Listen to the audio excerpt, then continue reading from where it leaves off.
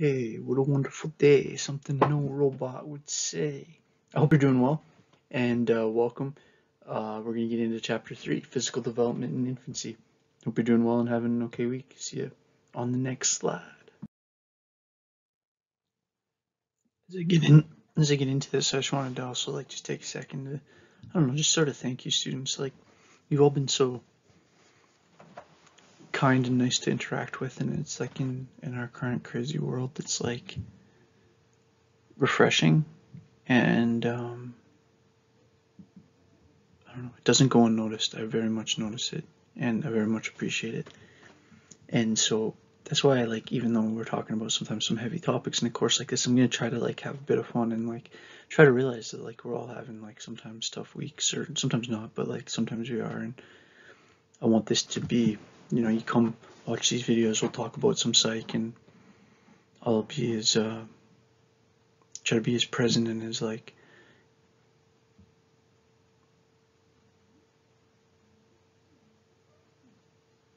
don't know. I think you know what I'm trying to say. It's sometimes diving deep into something that you find interesting is actually a really good way to break out of kind of the habitual negative thinking patterns that we can all sometimes fall into. I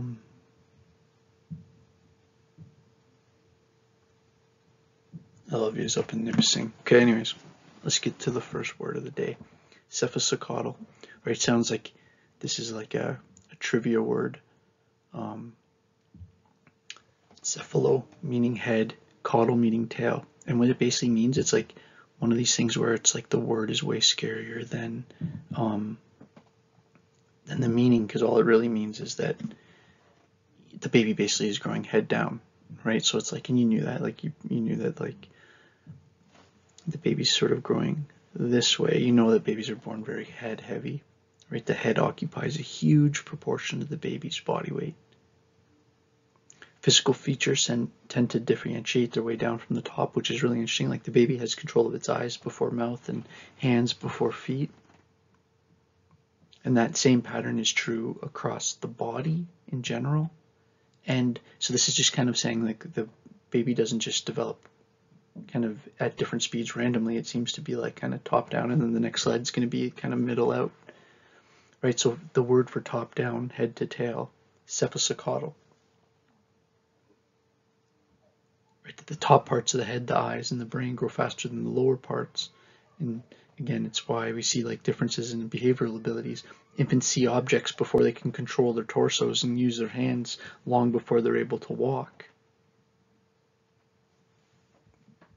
Right, this growth pattern explains why the head occupies this huge percentage, right? The baby's head's percent of its overall weight is way bigger than an adult's. Physical growth and the differentiation, so the parts doing different things, gradually work down from the top to the bottom. Yeah, so this is the babies can use their, I have it written there too, but they can use their hands way before they can crawl. But it's basically just this idea that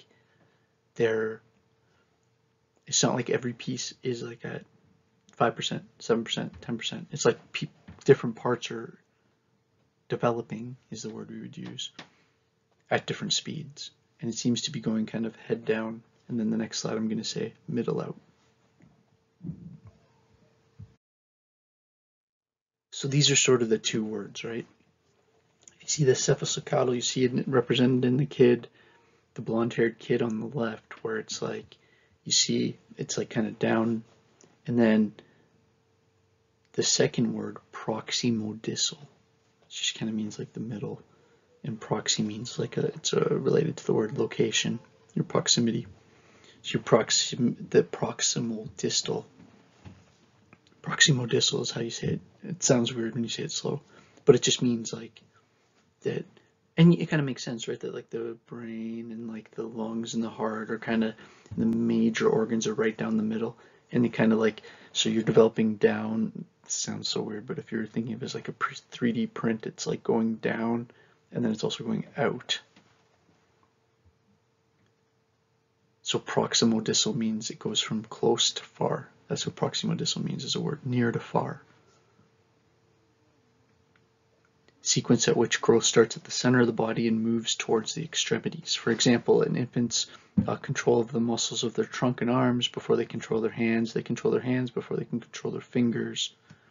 Right, so it's this idea of like, it's like, I don't know why I keep wanting to make a robot analogy, but like it's like I'm kind of gaining control towards the extremities, like the hands, the feet. Hi, coming to you live. Darn, I was gonna do a cool intro there. I was gonna be like, coming to you live from an undisclosed location deep within the Earth's core. The Earth's core, not a good place for a base. I don't know. I'm in my garage. So this slide, we're gonna look at this idea that like you start to see these during infancy, these milestones in infancy, right? These milestones in gross motor development, right? And you look at gross motor development as meaning basically big things, right? Like fine motor skills is like your ability to like write or maybe hold a fork and eat. And as a kid gets older, those develop. But the gross motor skills is like this more like big picture thing of like, you know, you can see the pictures as I go across here. Like, first of all, like lifting the head, rolling, stooping, or kind of like pushing up, standing, sitting, standing, climbing, walking. And like some kids, like my daughter, kind of scooted around on her butt and then was walking, like kind of almost skip crawling. And so kids like go through all these different ones, but these are kind of like the kind of major gross motor development milestones, or like kind of goals. Milestone, like you get to there and then you're like at another level, and then you're like at another level. Milestones, you know that word. I don't know why I'm over explaining the word milestone. Right, but that these are like important steps in them basically starting to develop mastery over their physical body.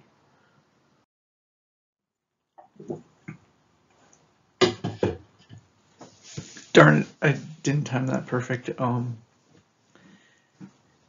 But yeah, I gotta say, this is kind of fun. Hanging out in the garage, crack a Coca-Cola, the wife and kids are asleep, and it's about, well, my wife's not asleep. She's just upstairs. It's like 10:30 or something like that. Let's talk a little bit about the brain, the infant brain. Also, I'm gonna make a few points. I was just thinking I should do this, that like as I'm teaching you this,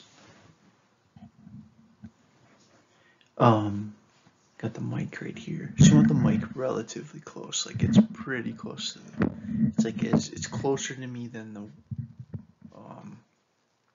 laptop.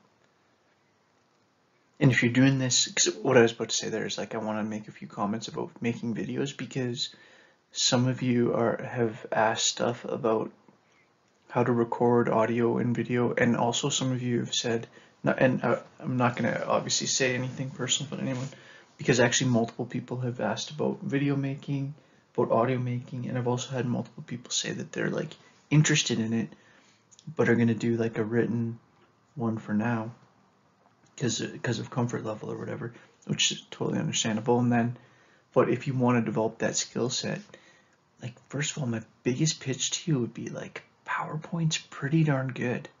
And the advantage of using PowerPoint to make your video is that you record it slide to slide. Like if I ever like just tried to do it one long take, it's like I'd have a never-ending blooper reel. I redo slides constantly. I'm constantly redoing slides. Right, and in PowerPoint it's like so easy, and then you record each slide individually, and then I would recommend you can put transitions between your slides, right? That just makes it not be, because if you don't do that, then it'll just be like a bit of a white flash, and it won't look good. So like basically just select all of your slides and then go to transitions and just use like a fade, just the basic, most basic, but it's still probably the best. So I'm not gonna like do an hour on video technique, but all those like pointers are like relevant, because then what you do is you set up your PowerPoint, put that basic transition, right? So like I said, just go to the side where it has all like the files in your PowerPoint, select all of them, and then just put like a basic fade. You'll see as soon as you look at it what I mean. And then that handles that. And then all of a sudden what you just did is turn all your individual video clips into a movie. That like is what kind of makes it now work. And then then you just basically record yourself talking about each slide. If you want your video on. If you don't want the video on, you can turn it off and just have the voice like you've seen on some of my slides. You can insert videos and stuff like that and do like a reaction kind of thing, but that's a little more complicated. For that, you have to actually have the video. I'm like doing 3 minutes already. Okay, I'll switch topics quick, but for that, you actually would have to have like, you wouldn't use a video link, you have to download the video file, upload it. There's a way to do that. So if people are interested in that, I can just let me know and I can maybe I'll make a video about making videos using PowerPoint, because then the thing that's so great is at the end then you just export it as a video, or as, I'm not sure if you can do it just as an audio.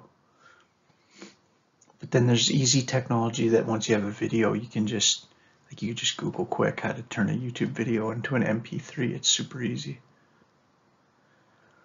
Okay, sorry about that. Hopefully I just gave you some time to write down this slide.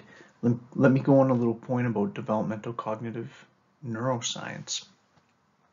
Remember, always do these long multi-discipline titles, like, or whatever, backwards. So neuroscience, so it's looking at the neurons in the brain, basically the science of your neurons.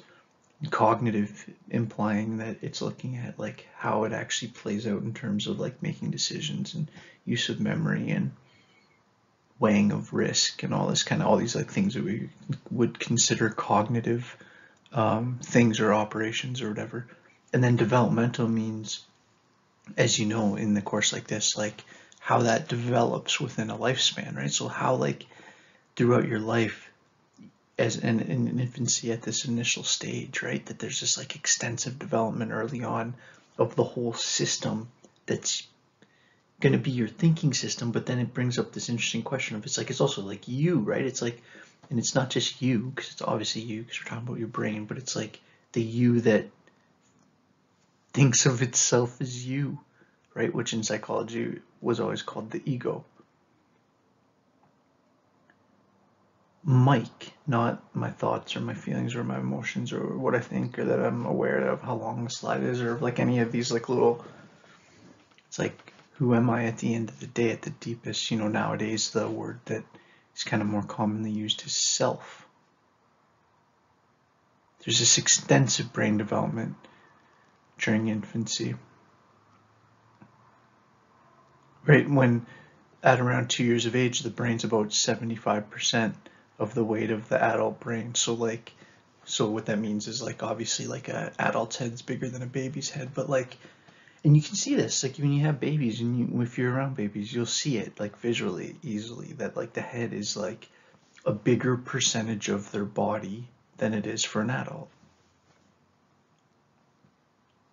You could look at the entire, I've kind of made this point in other presentations you've seen, but it's like, you can make a point that like the entire situation around childbirth, like from everything from women's hips to the way that the baby's born with a soft spot in the head to allow the brain to be without, it's a delicate topic, because like for most of human history, having children was a very dangerous thing. Like infant and mother mortality rates are much better than they used to be, right? And it was like, there's a huge cost and risk associated with being with these big-brained babies, but that like being able to be, it's like nature, evolution, or whatever you want to think of it as, it's like there's been this prioritization of a baby being born with as strong as a cognitive set as possible, and it involves this, well, the brain basically being born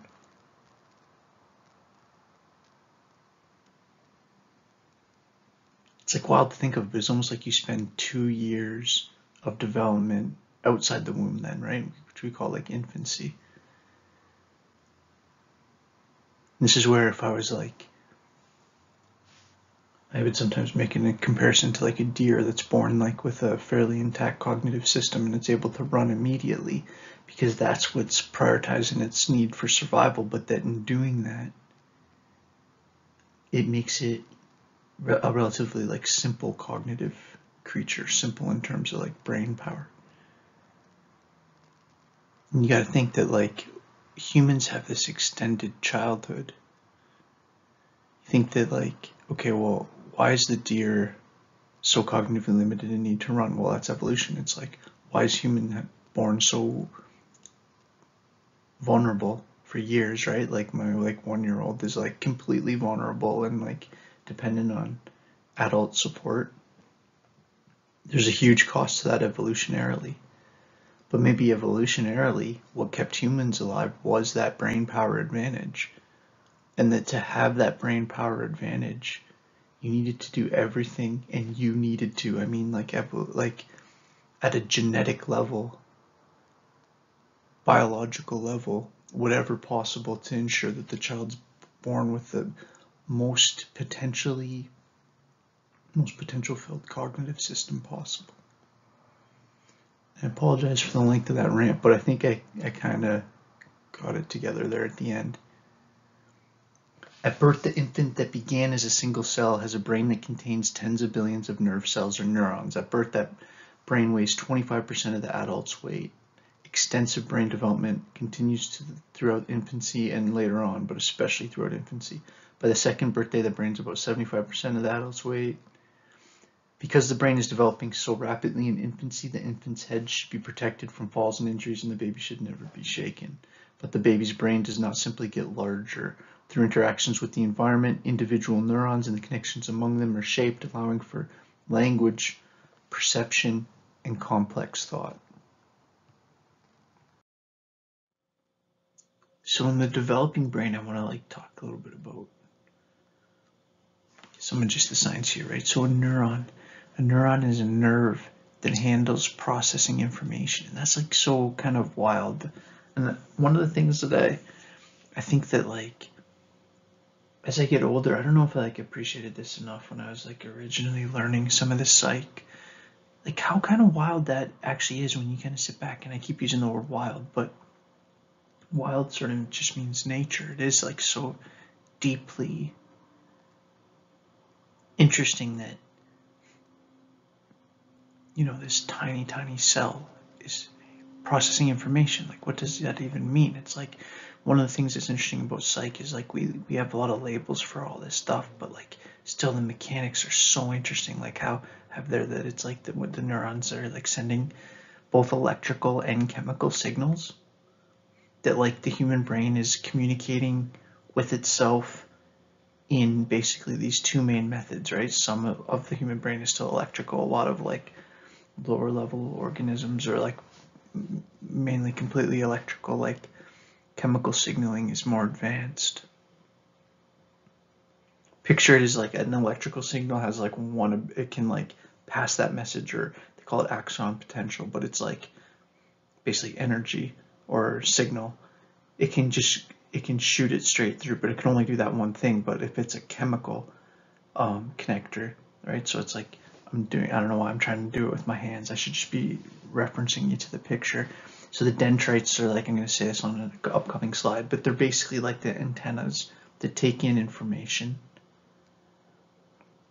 right? So like when different chemicals can drop, it just makes, if there's this connecting with this and they're connecting with a chemical and I can drop different chemicals, then how I can communicate with this has more flexibility than if it's electrical and it's just a straight connection. I hope that sort of made sense, but basically the idea is that your brain connects both electrical, which is like for really fast stuff, a lot of motor stuff, but it also communicates with itself chemically.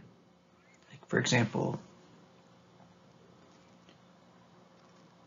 well, I'll just kind of leave it at that for now, because on these next slides, I'm going to kind of get into what all these things mean, like what a dendrite is and what an axon is, and what I mean here by like chemical signals. Okay. And you saw some of this, right? Because you've already seen the presentation on biological beginnings, right? So you already like learned about what a synapsis is and stuff like that. yeah, it's a type of fiber, like nerve fiber. Such an interesting word, sort of. That there's these axons and dendrites, right? And the basic way to think about it, or not the basic, but just the most straightforward way to think about it, is that axons, because right, you know that like parts of your brain communicate with each other, right? And the two cells can like communicate with each other. And what does that really mean? Well, for one to communicate with the other, there has to be the ability to send a message and receive a message. So the dendrites are what I say it weird, they're carried towards it, but they're like the antennas that like bring in any signals, and then the axons are what carries messages out.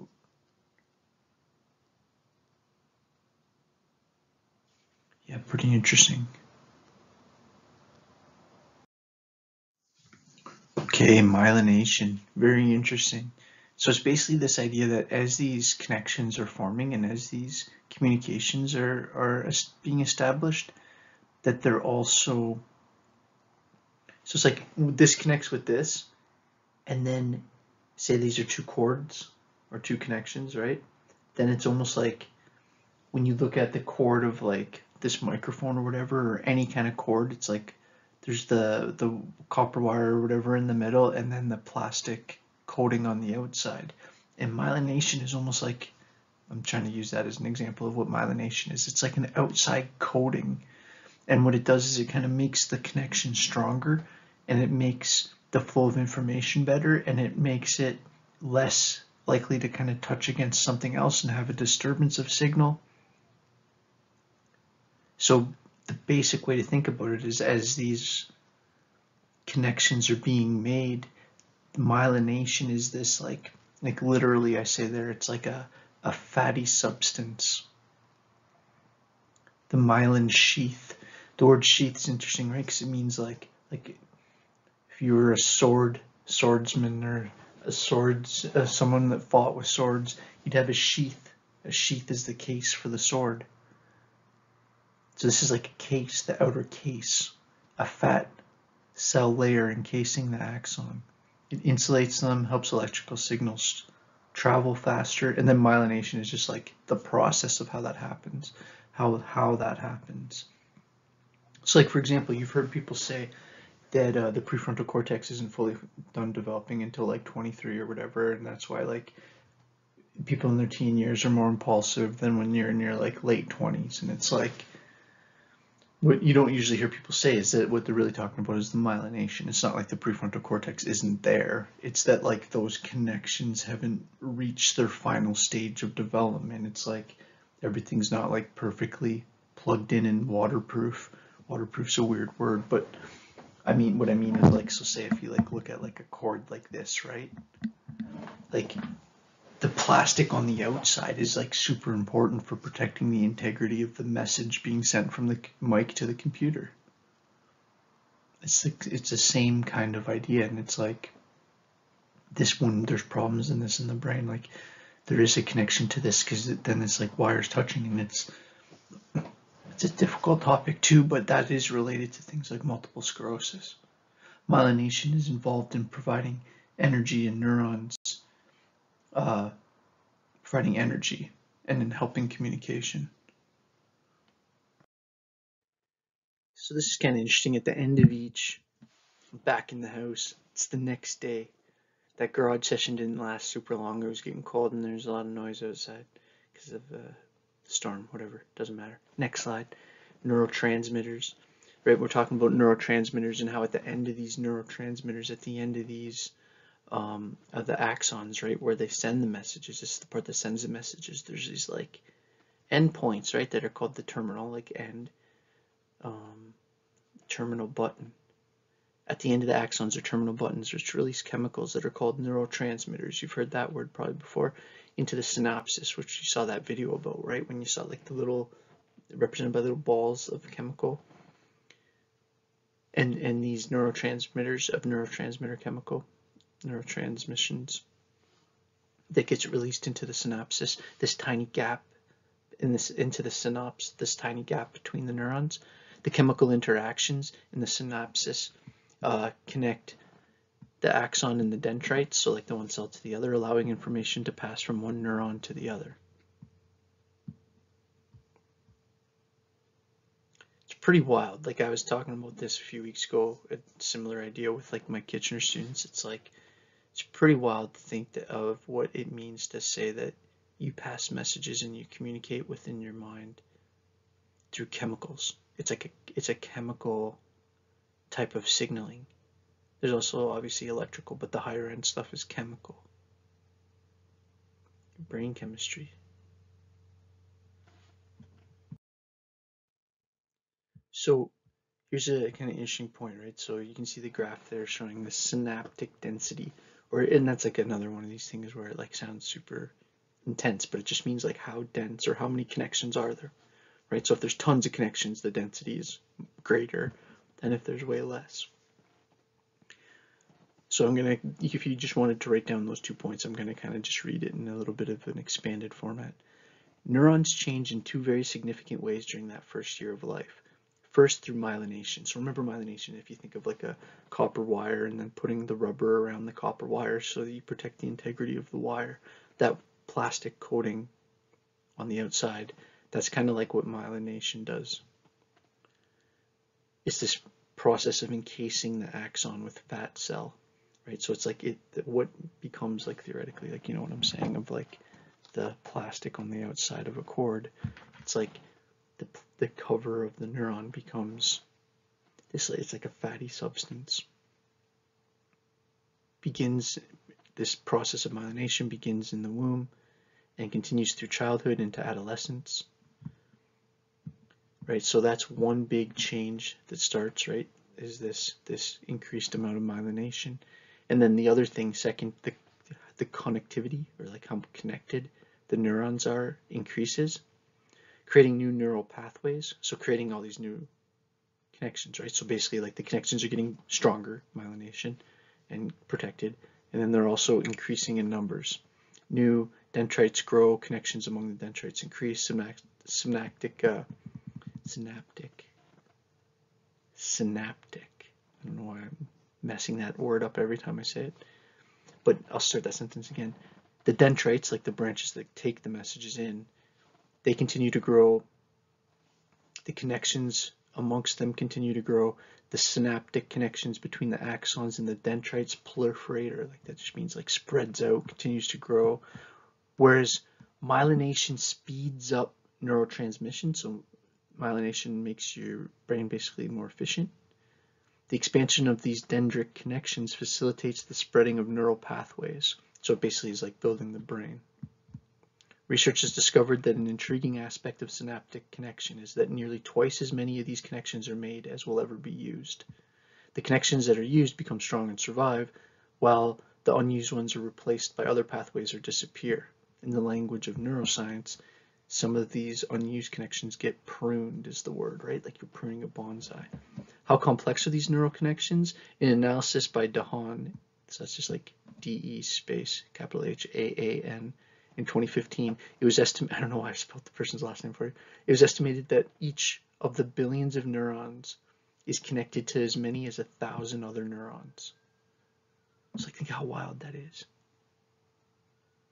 Right, that in the brain, if there's like a billion things and they're all connected to like at least 1,000 individual things.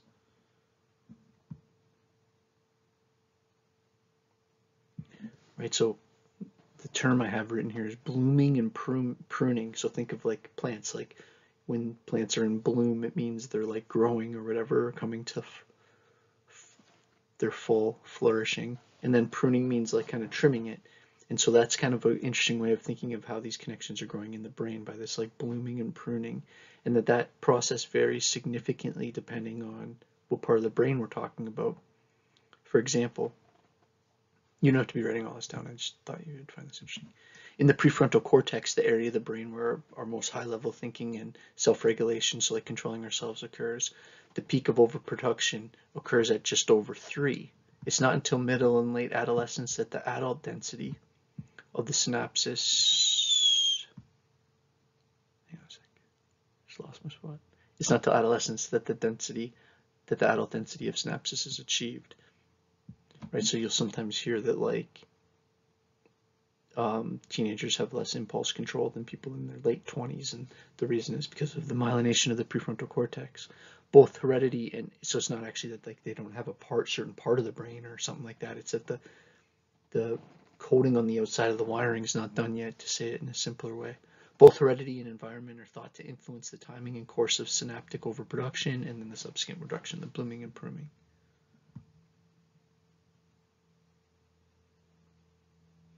Yes, the synaptic density is believed to be an important indication of how much connection there is between neurons.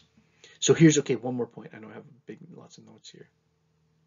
So you might find this interesting, that one of the reasons why it's around myelination is why like a baby can basically see as well as an adult by the time they're 1, right? Like I think it's in this presentation or the next one, I'm going to actually show you like what a face looks like to the baby at the different stages, and by the time they're 1, most babies are pretty close to 20/20. But with hearing, adults don't have, so like your myelination pathways is rapid for visuals, but auditory myelination does not complete until 4 or 5. So by 1, you have a visual system of an adult, but it's not until you're like 5 that you have an auditory system of an adult. And that's kind of interesting from an evolutionary perspective, right? It was probably more essential for your survival, for your vision to be really good quick than your hearing, even though hearing is important. Right, so a lot of times in developmental psychology, we're talking about what we see when we look at lots of people and we average it out. And then if you ask like, okay, well, why? Why vision first? That's an evolutionary psychology question. Because now you're asking about like what pressures would have shaped that development over generations, which is evolution. Development over generations is evolution. So sorry, I'll just put this up because for some reason I read you all these notes on the last slide. But in case you wanted to have this in your note, that like, again, don't get overwhelmed by the words, like dendritic connections. All that means is like those branches of the cells, like they expand and they get more and more connected, and the baby's making more connections than they need, and some of those are going to get strong and used and survive, and some of them are going to get replaced and extinguished.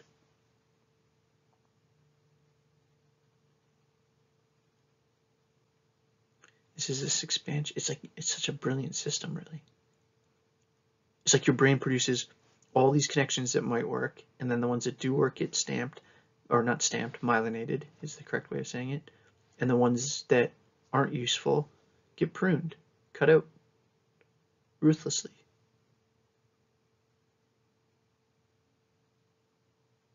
And so then your brain's not maintaining all this stuff that's not helping it, right? It's becoming a more finely tuned instrument, sharper and more clear and more efficient. So just wanted to talk for a bit about the brain, just like the forebrain, right? So the forebrain is what we call the forebrain is the cerebral cortex and the structures beneath it. And then you'll hear people talk about the cerebral cortex, like the more evolved part of your brain, or the newer part of your brain, I should say. And that's like, well, I use the word there, it covers the forebrain, right? Like you can look at the picture there, like a wrinkled cap. That's a weird way of saying it, right? Like it's like a wrinkly hat. You'll notice how like the brain's all wrinkled, right? And that's really sophisticated why that's the case, right? Because it increases all the surface area. It actually is like a really important thing.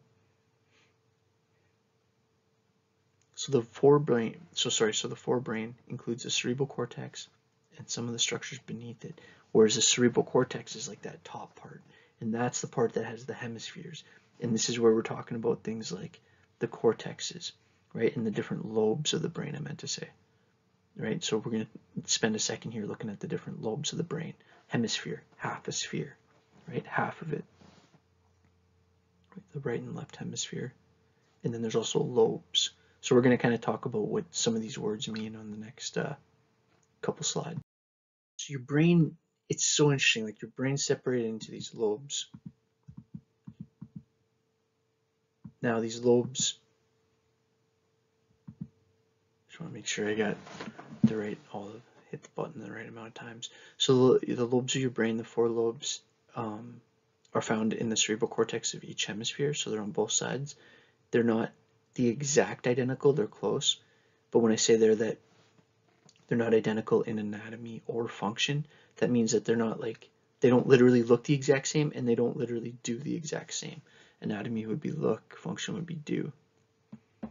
Okay, so you don't have to write all this down, this is just kind of some extra, but I wanted to give you some info here that the frontal lobe, located at the front of each cerebral hemisphere, positioned in front of the parietal lobe and above and in front of the temporal lobe, first discovered by Sir Nikus Danger.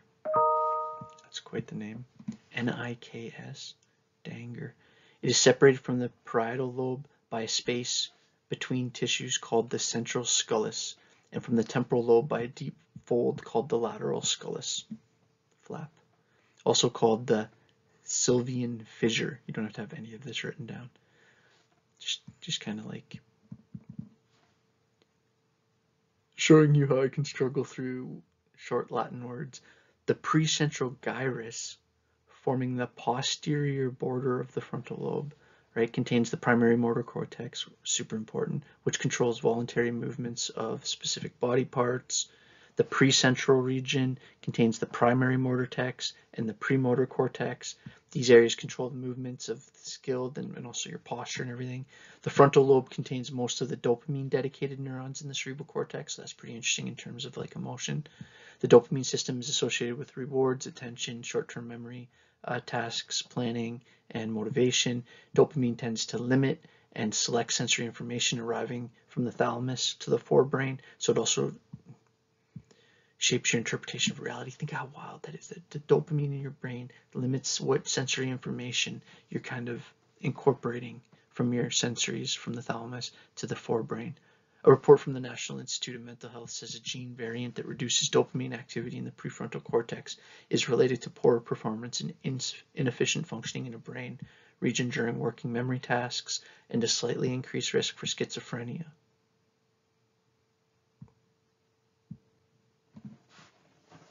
The frontal lobe consists of the prefrontal cortex, which is critical for working memory and executive control, which keeps and helps us focus on complex goals. Okay, so I'm just talking for a long time here about the prefrontal, or about just the frontal lobe. The divisions of the prefrontal cortex. So this is all like, you'd have to be taking a pretty detailed note to be keeping up with me here and be branching it all off. But like, again, I want you to focus more on big picture here. I'm not going to be like testing you super hard that you know all this stuff. I want you to know basically these four lobes and maybe kind of in general what they're associated with, like the frontal lobes associated with a lot of this, both motor cortex and a lot of the kind of higher end prefrontal stuff, like a lot of the thinking. Plus all this note that I'm reading is in the PowerPoint if you download it. Within the lateral prefrontal cortex, there's two different, oftentimes these words are just saying like where it is, right? And which side it's on and what type of cell it is. The lateral prefrontal cortex, there's two different divisions. There's the dorsolateral and ventrolateral. Again, don't worry about all of these terms, just if you can bear through me trying to pronounce all this. The dorsolateral prefrontal cortex is located on the top of the ventrolateral prefrontal cortex and is mainly responsible for like the higher end executive control and how we manipulate memories and how we think through the story of our life, which is called episodic memory. The ventrolateral prefrontal cortex is important for regulating meaningful stimulus that a person experiences throughout their lifetime, such as images or letters or names. Damage to that prefrontal cortex can result in issues with long-term memory, as well as create changes in people's behavior, absolutely, and their ability to plan and organize. Damage can result from lesions or tumors, or also from TBI, like a traumatic brain injury, a really bad hit to the head. Most often a TBI, or traumatic brain injury, is experienced within a person's childhood, often in the area of sports or accidents at home. And the other big area is car accidents or fights. Having a traumatic brain injury can increase your chances of developing certain neurological, psychological problems or psychiatric problems, such as substance use and schizophrenia. The schizophrenia one, like that, I don't know, that's a big word to just throw in there, because how is an injury related to schizophrenia? super complicated. So the study by Jane and Srivastava, that's a tough last name, in 2017 found that schizophrenia symptoms like hearing voices and talking to people that weren't there worsened after substance use for people that had a traumatic brain injury. So pretty interesting. Okay, so that was all about the frontal lobe. I won't do that much on each of them, but then there's the parietal lobe positioned above the optical lobe behind the frontal lobe. This integrates sensory information, right? So this is like what's kind of making what you see and hear and touch and smell and taste all like kind of one big experience. This immersive virtual reality. It's your VR goggles. That's a weird way to say it, but your parietal lobe is what's integrating your sensory information across the different modalities like hearing, seeing, all that, including even things like spatial navigation and proprioception. I'm definitely saying that wrong, but basically like your spatial awareness of your body. You hear that word in sports sometimes. The main sensory receptive areas for the senses of touch, which is called the mechanoreceptor, which kind of makes sense because it's like when you see it written down, mechanoreceptor is basically like the word mechanize or machine or mechanic, almost the word mechanic, and then but mechanoreceptor, so it's like the part of your brain that's sensitive to touch.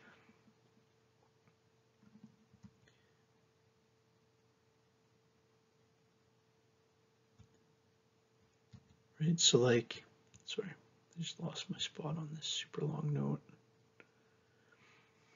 So I was talking about the parietal lobe. Here we go. Several areas of the parietal lobe are also important for language processing. The sensory, or the somatosensory, so physical sensation, soma means physical, can it be illustrated as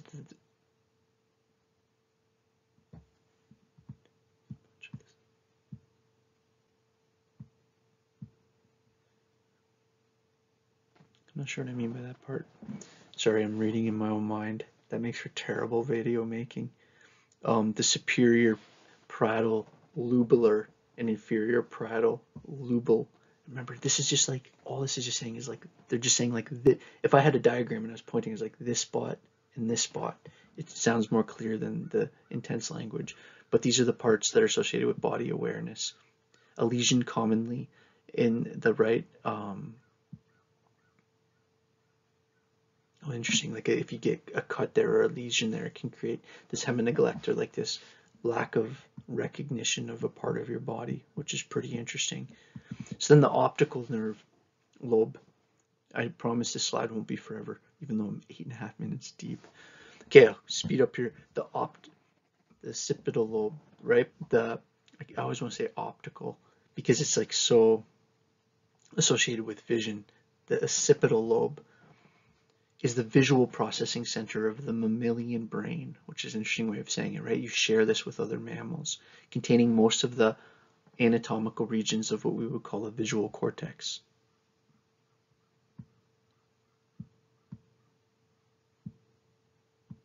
Yeah, pretty interesting. So this is heavily involved in things like spatial tasks, visuospatial processing, which is an overly complicated way of saying how you use your vision to process how far things are, how you differentiate between different colors, how you tell if someone's moving or not.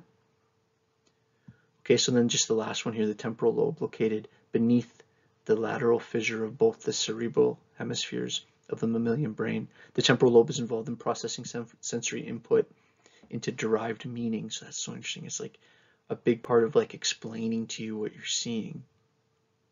So I'll say it again.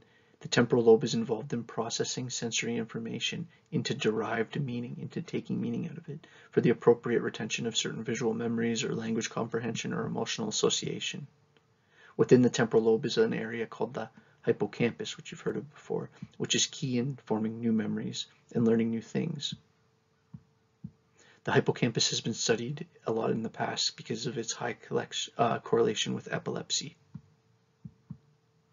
Right, so sometimes people have had that surgically altered, and it's had like pretty wild effects. There's like lots of famous cases in psychology of people that have had amnesia-like experiences after having epilepsy treating surgeries.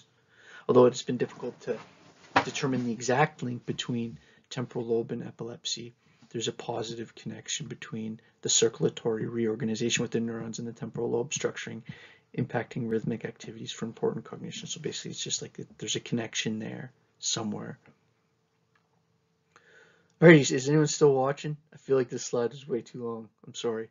I'll speed it up on the next one. But the four parts of the four lobes or areas of the brain, it's actually pretty intense. And the language is pretty wild because it's just trying to name this, not even necessarily the part, but the function also, right? So this is why it's like sometimes difficult talking about parts of the brain, because sometimes people are talking about like literally parts, like if you were building a Lego, and sometimes people are talking about what the parts do, right? So that's the difference between anatomy and function. So next word, lateralization, right? So that just basically means like when a function or a specialization is on one side of the hemisphere or the other. Charlotte's mom and big sister are gone, so it's Daddy and Charlotte, and she's a little upset. So, we had to have a little cheesy break, which won't win me any parenting awards, but is a good trick to keep in your back pocket. Lateralization is a specialization of the function of one hemisphere or the other. At birth, the hemispheres of the cerebral cortex have already started to specialize in this young infant's brain, even in little Charlotte's brain here, right? And if I had her, she's not really a newborn anymore, right? She's a little bit over 1. Newborns, though, show greater electrical activity in the left hemisphere than in the right when listening to speech. Early specialization of the left hemisphere might reflect early auditory experiences. As we will see, the developing fetus is learning about its auditory world during the last trimester of the prenatal development. Okay, so I should have a couple more points, and then I'll stop this, and then I'll keep recording when I get her to sleep in just a sec. Researchers continue. No more. Researchers, look, who's that? I should whip your face for the camera. You got Cheetos everywhere. Okay. Researchers continue to explore the degree to which each is involved in different aspects of thinking and behavior and all that kind of stuff. The most extensive research on brain lateralization is in relation to language. Okay, fine, one more, just so I can get to this side. Watch, now she's gonna be completely fine. All that was, she just can see the cheesy bag. Now see how chill she is? She's like the chillest baby. But she was like, constantly, because this was provoking that response, right? So anyways, in relation, I shouldn't have done that, now she's in relation to language, the most extensive research on brain lateralization, like how it's each side, is related to the language, some of the most interesting stuff. And it's interesting that speech and grammar are on the left for most people, but things like when it's an appropriate time to say a specific thing, like timing and sense of humor and stuff, seems to be more associated with the right side, which is pretty interesting. Right, so thus language is not controlled exclusively by the left, and that there's actually this like complicated interaction between the two. When you're talking about things like reading or performing arts or anything that's like kind of a creative expression. All right, love yous. Charlotte, can you say goodbye and have a great week? She just sees herself for the first time. Who is that? Oh. Oh, can you say bye, everyone? Have a great week. We love you. From Kitchener to North Bay, shout out. All right, see you on the next slide. So before birth, most of the development that's happening in the brain is happening based on the directions of the genes, right? So this is the genes mainly are directing how the baby's establishing these basic wiring patterns. Right, but then after birth, the baby's starting to interact with their environment, right? And starting to interact with the sights and sounds and smell and eye contact and language and that they're being exposed to, and that actually starts to build their neural networks and their neural connections. Right, so assessing an infant's brain activity is not actually easy. A PET scan would pose too much of a risk of radiation for babies. Infants would wiggle too much to allow technicians to use accurate brain imagery resonance, like an MRI. However, researchers have begun using an electrocephalogram, like an EEG, as a measure of the brain's electrical activity to learn about a baby's development in infancy. For an example, one study found that higher quality of mother and infant interactions in early infancy predicts higher quality frontal lobe functioning. So that's so interesting, right? That like quality of relationship with mom affects the development of the frontal lobe, which was assessed later in the EEG. What determines how these changes occur? The infant's brain is literally waiting for experiences to determine how connections are made. Before birth, it appears that genes mainly direct the brain's establishing of basic wiring patterns, but that after birth, environmental experiences, nurture, if you're talking about nature nurture, start to guide the brain's development. This inflowing stream of like sensory information, basically, I have here like sight, sound, smells, touch, language, eye contact. Eye contact is incredibly stimulating for a baby. It may not surprise us then that a depressed brain activity is found in children who are raised in deprived environments, so where there's not a lot of stimulation. We actually see then less brain activity, which is a devastating finding. Infants whose caregivers expose them to a variety of stimulus are most likely to develop to their full potential, right? Like kids need like stimulus. Think of what stimulus is, just like interesting things in their environment to respond to. A stimulus can be anything, right? Like anything that you notice that stimulates your nervous system, right? That's not something you hear or taste or smell or see, touch.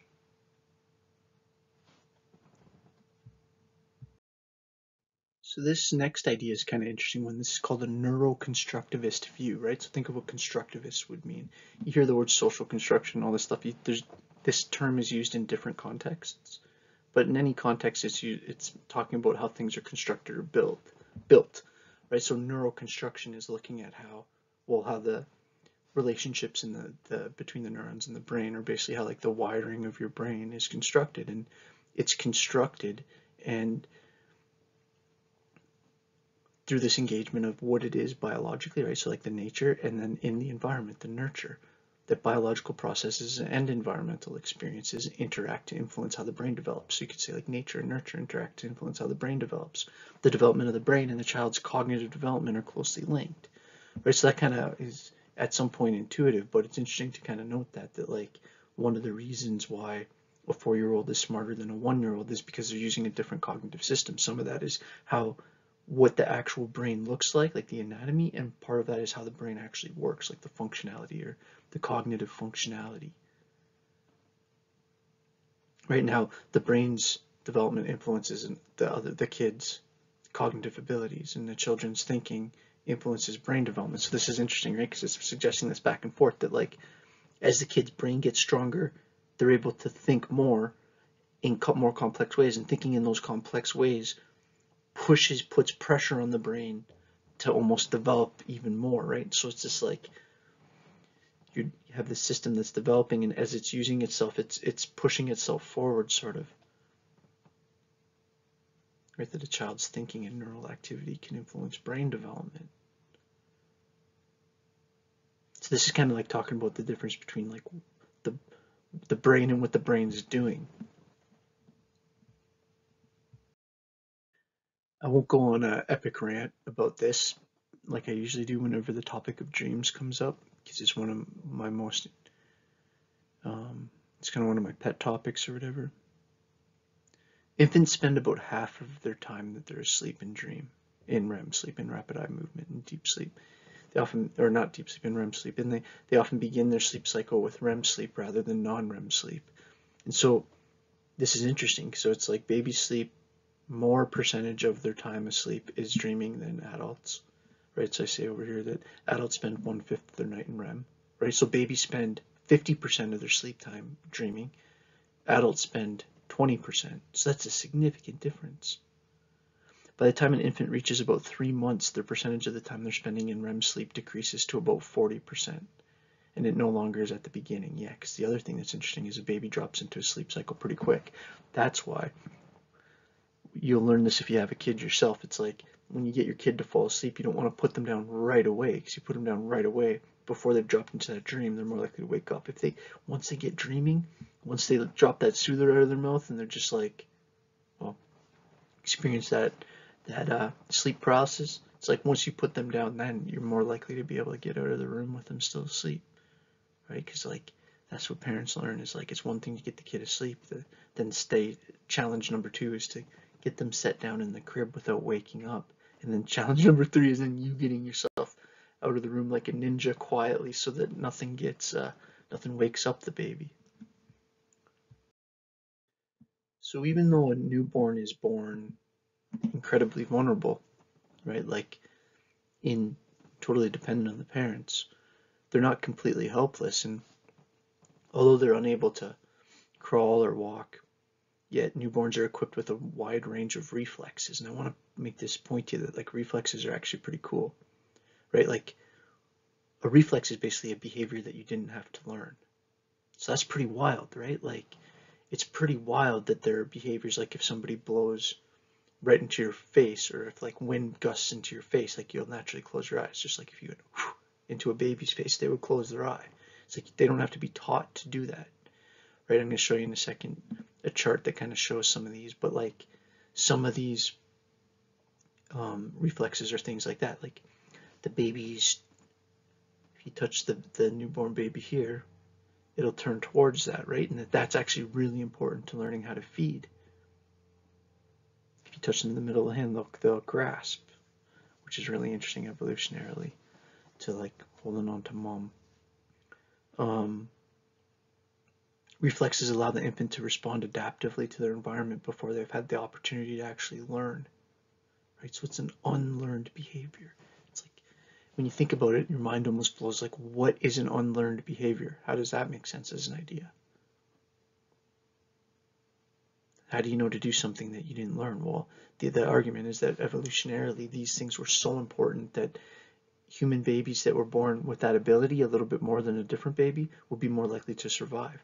And you know, over thousands and thousands of generations, what happens with evolution is like these reproductive advantaged types of behaviors start to get prioritized, right? So you start to lose weak parts of the gene pool, right? Because only the successful members of a species are reproducing. And if being able, and for a human this is absolutely true, but this is also true for like all mammals, that like latching to mom and being able to drink milk is like probably the #1 predictor of survival, right? Which is called rooting, right? Where I said that already, but when the infant's cheek is stroked on the side of the mouth, that the infant turns its head naturally. So then check out this chart I'm going to show you on the next page. So I thought you'd find this pretty neat. So it looks at like, okay, so what the reflex is, what makes it happen or what stimulates it, what's the baby's response, and then like kind of how long does it last or whatever.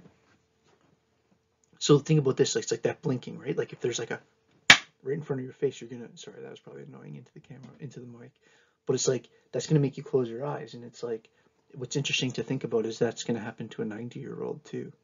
That seems to be pretty permanent. Whereas like that grasping when the middle of the hands touch tends to go away after about 3 months, much less, and by a year it's almost completely gone, right? Or like this idea of like fanning out and twisting the foot in when it's touched, what's called the Babinski reflex, disappears after about 9 months.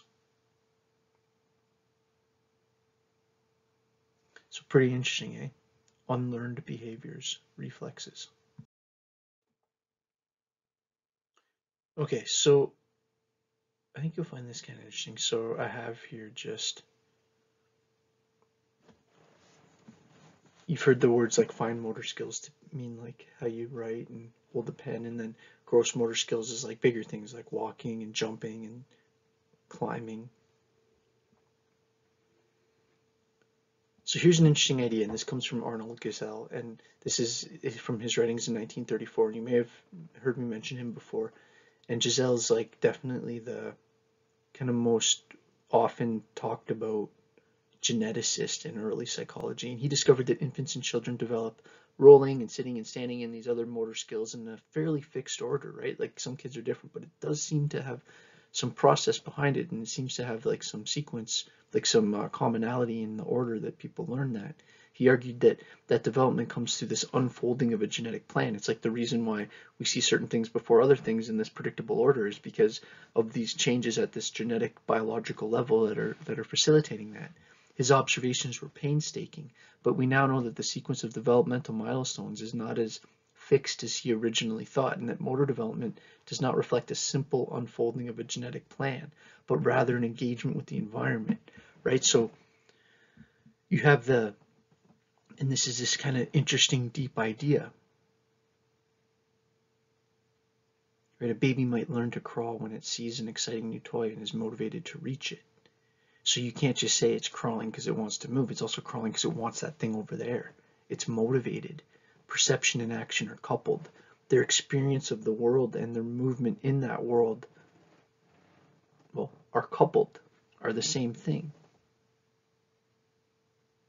That an infant needs to perceive something that motivates them to act, like that cheesy with my daughter. She's like, ah, it's like, is she just reaching her hand? No, she's reaching at a cheesy. It's specific. It's like specifically being stimulated by the environment. Infant must perceive something that motivates them to act and then use their perception to fine-tune their movement, and that's actually how they build their movement capabilities. That's how they generate their motor skills. Without an environment that was motivating them to do it,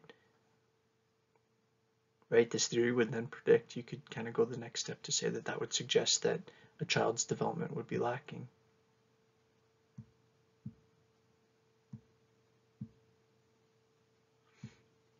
So in this theory, that new behavior, like being able to reach and grab something, is actually the combination of many converging, or like converging means like the opposite of diverging, which would mean a stream separating into two.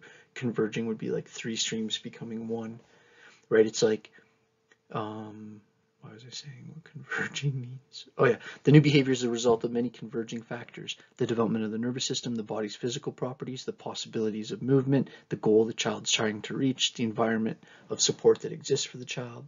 So this is what this dynamic systems means. It's basically like it's complicated, like how they learn is complicated, and it's linked, it's immersively linked with their environment.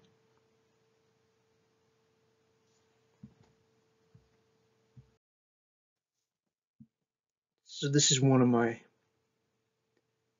kind of favorite topics. I always love talking about this difference between sensation and perception, right? Like, because it's so fascinating. It's like if me and you walk into a situation and we're both holding cameras and recording, right? And it's like, then at the end of the party, you're like, we both show our footage, and our footage is basically the same because we're staying beside the whole time. It's like what we sensed was the same, but how we made sense of that whole night was very different. So the point I was trying to make, that wasn't the greatest explanation, but this idea that our sensory information is, our sense organs and our sensation, the word sensation in general, means this ability for us to basically take in information from the outside, for us to notice our external world.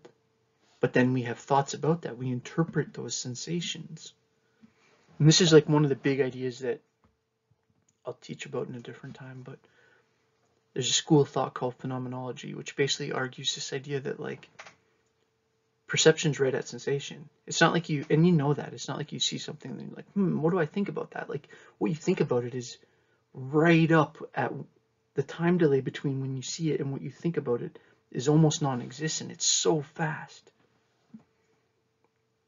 Sensation occurs when information interacts with the sensory receptors, the eyes, the ears, the tongue, the nostrils, the skin. The sensations of hearing occurs when waves of pulsating air are collected by the outer ear and transmitted through the bones of the inner ear to the auditory nerve. The sensation of vision occurs as rays of light contact the eye and become focused on the retina and are then transmitted through the optic nerve to the visual centers of the brain. So it's like your sense organs, think of even what that word means, right? These are like the organs, the tools that your brain uses to know its outside world, to know about the world it's in. But perception is the interpretation of that, how you make sense of it. It's weird how I use the word sense in that sense, but like how you make sense of sensation, it's like you do make sense of it. That's exactly the point, is that that's what perception is. The airwave that contacted the ears might have been interpreted as noise or as music, for example. The physical energy transmitted to the retina of the eyes might have been interpreted as a particular color or shape, or depending on how it was perceived. Perception brings us into contact with the environment in order to interact with it and adapt to it. Perception is designed for action. I'll say it again, perception is designed for action. You're not just seeing your world, you're seeing your world and what it means. It gives people information such as whether to duck or whether to turn their bodies as they move through a narrow passageway, and when to put their hands up to catch something. It's like you see the ball coming and you're like, oh, that. There's a perceptual aspect, right? So it's like saying sensation is like your recording of the environment and your perception, or your taking in of environmental information, and your perception is how you're making sense of that, your interpretation of that. So I thought you might find this pretty cool. So this is like, okay, so on the far left, that's a 1-month-old looking at their mom, and then a 2-month-old, then a 3-month-old, then a 1-year-old.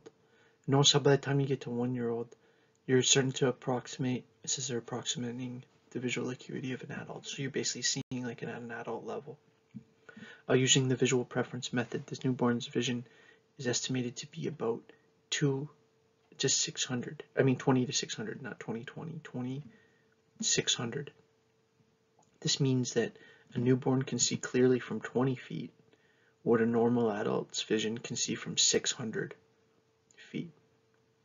But that visual acuity, or like how clear it is, develops rapidly during the first year, and by 6 months of age, a baby's vision is already to 20/40, right? And by a year, it's going to be at basically 20/20 for most babies. So this visual acuity increases and speeds up pretty quick. So this is a pretty classic study in psychology called the visual cliff experiment. So I'll read this to you.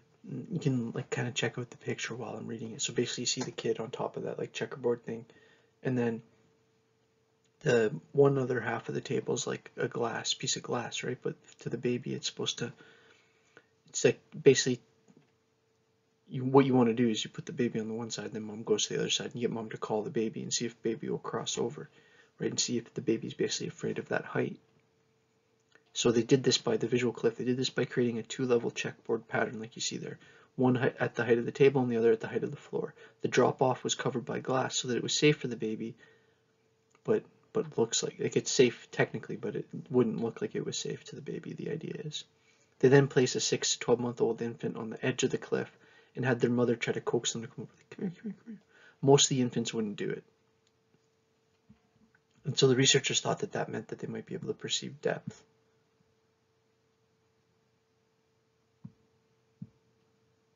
What's really interesting, it seems like babies as they start to crawl start to be able to be aware of depth, which is fascinating, because another fascinating thing is if you take babies that are even younger and you put them in remote control cars and they can move, they start to be more of a fear of heights. So it seems like this fear of heights and movement are connected. Babies in an experimental group were given training in a baby go-kart that provided motion or experience of self-powered motion.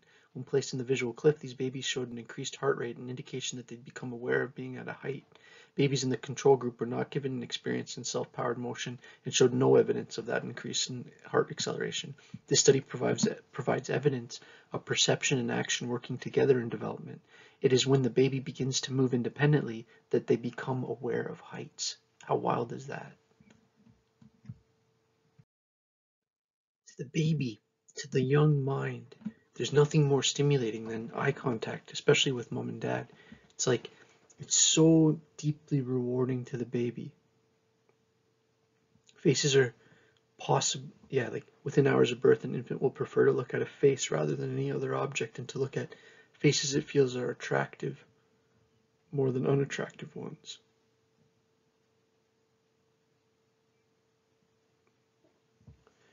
So I want to read this to you because it's kind of pretty interesting. Faces are possibly the most important visual stimulus in the child's social environment, and it's important that they extract key information from others' faces. Infants show an interest in human faces as soon as they're born. Within hours after they're born, research shows that Infants prefer to look at the face rather than other objects and look at attractive faces more than unattractive ones. Yeah, it's so interesting, right? Like the baby's really looking at your eyes and also at your mouth as they get a little bit older and as they start to notice that like those sounds that they're hearing are like coming from people talking. It's like weird to think that they would ever be at a stage where they wouldn't notice that, but really it's like it's not like the world is very confusing to the baby. It's just full of noise and sound. But then their brain starts to try to notice patterns, starts to see things, and starts to become this first step that we're going to say like categorical. Starts to realize like some things are more like this and some things are more like that, and it's starting to develop a system of understanding. It's at this early stage of development. So this isn't a weird concept because as you start to get smarter, as the baby's getting smarter, it's starting to, first it's noticing that there's things that making sounds and that things have eyes and that, that, but then they do these interesting tests like showing them pictures of humans and pictures of monkeys. And one thing that's really interesting is like 6-month-olds are better at telling between different monkeys than 9-month-olds. That makes no sense, right? Are 9-month-olds smarter? But it's almost like as the baby starts to realize that it's important, it's like their understanding of what faces to pay attention to becomes more human focused. They're almost narrowing what they're caring about, right? So both a 6 and 9-month-old show a novelty preference when tested with the human face, showing that they can tell them apart. However, only a 6-month-old will show a novelty preference to monkey faces, which is kind of interesting. It's like the ability to tell between different faces is more generalized. See, this is kind of like language, where it's like the baby's born with the ability to learn any language, but as soon as they start to learn one language, the ability to learn those other languages starts to decrease. It's like humans, it's almost like as we get better at recognizing the differences between humans, there's a cost of that we lose some of that generalized ability. This perceptual narrowing is like kind of the opposite of a generalized ability. It's like a narrowing that's supposed to assure that we're best shaped with our environment. Yeah, and I think the best example for it is like the fact that if my kid had been raised in Ethiopia by parents that spoke Ethiopian, my kid would speak Ethiopian. That's an incredibly adaptive ability that any human baby can learn any language.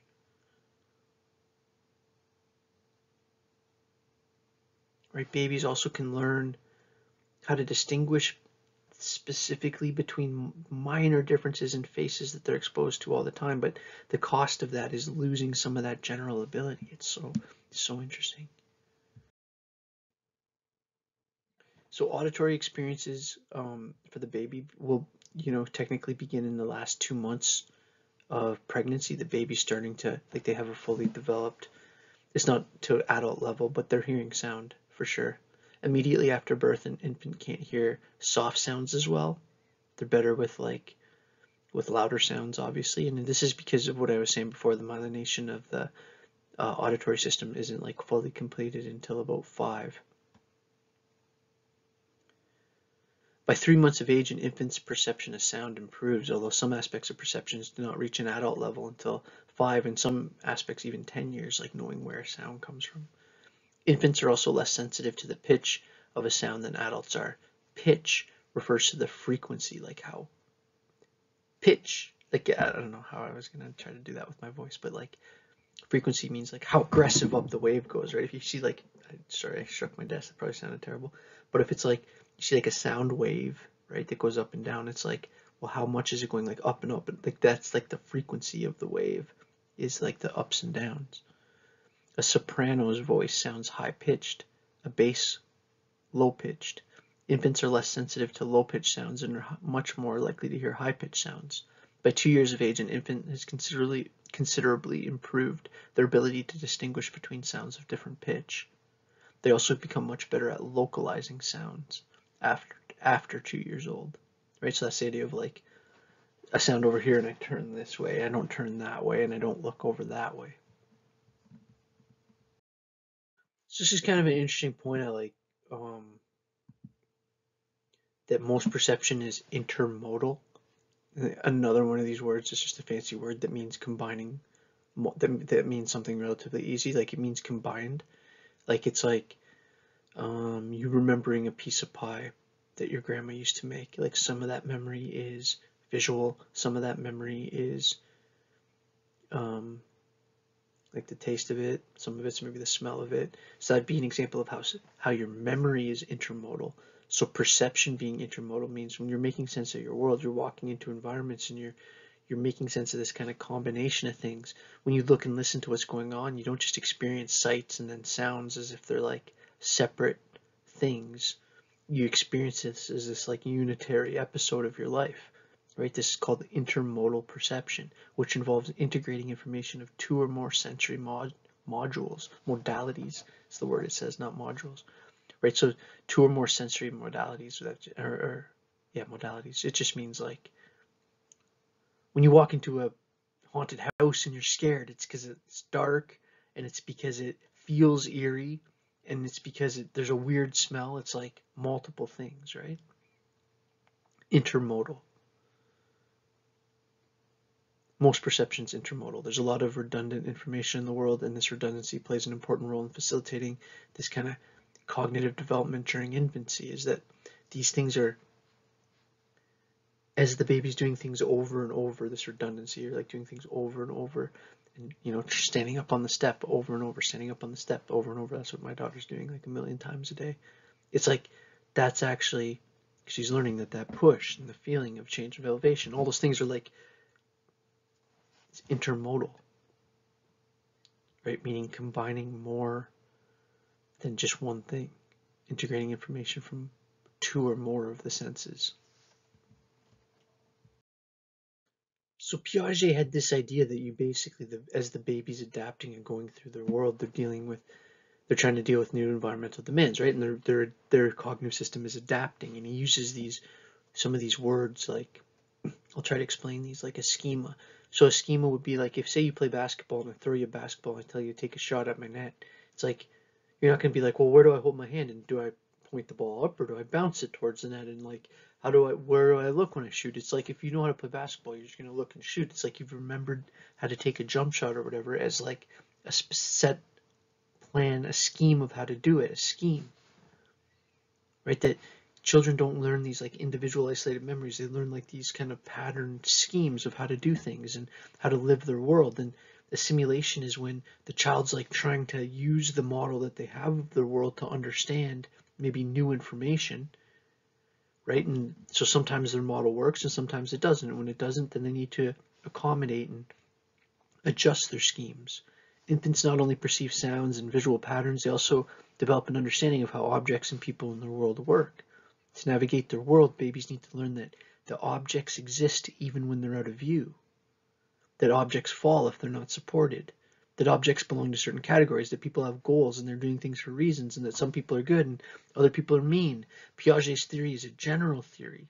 It unifies this story of how biology and our experience shape our cognitive development. Right? This Swiss-born child psychologist named Jean Piaget, he thought that just as our physical bodies have structures that enable us to adapt to the world, we build mental structures that help us adapt to the world. Adaptation involves adjusting to these new environmental demands. Piaget stressed that children actively construct their own cognitive world, and information is not just poured into their mind from their environment. They're actually constructing a world based on that information. He was interested in discovering how children at different points in their development think about the world and how their thinking changes.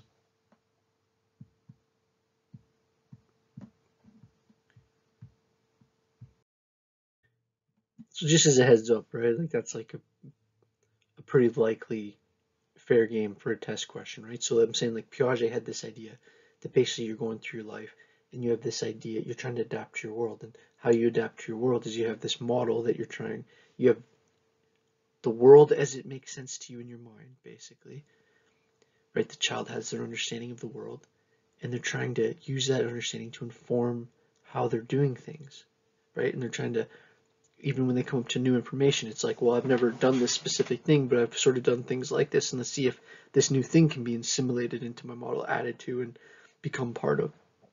Excuse me, that's what assimilate means. And then sometimes it's going to work and great, and sometimes it's not going to work, and accommodations and changes have to be made.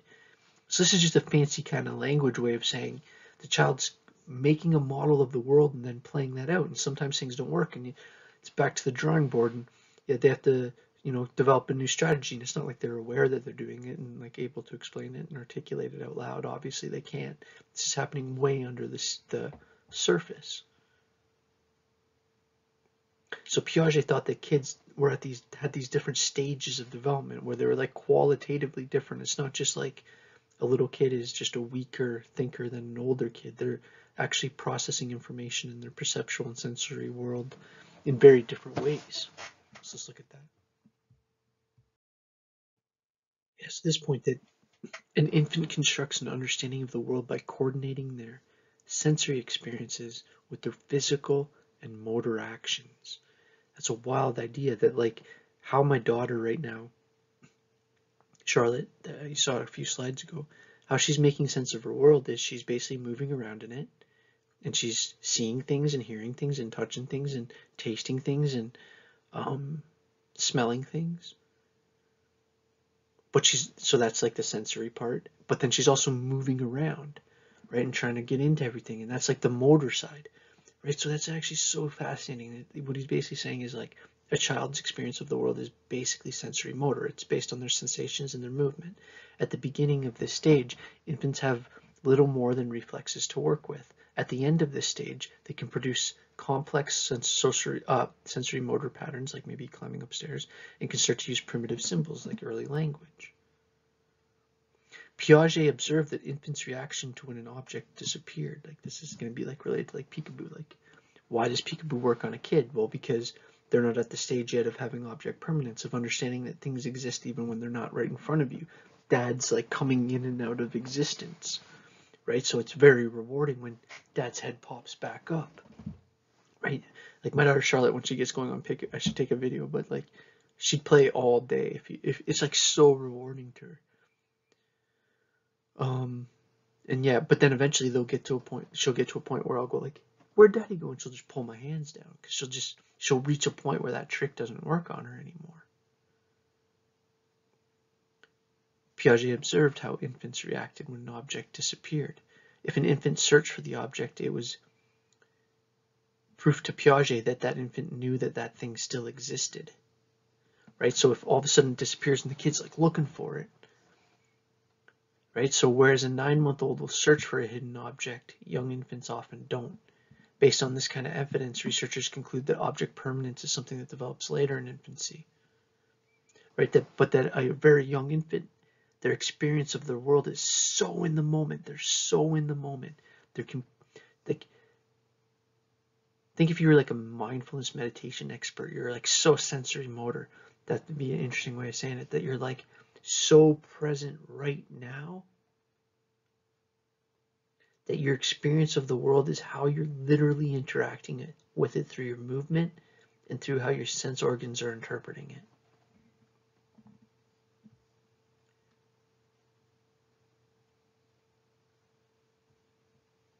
So it's a pretty deep idea. So just a couple other words I want to go over here that are related to these layers of cognitive development.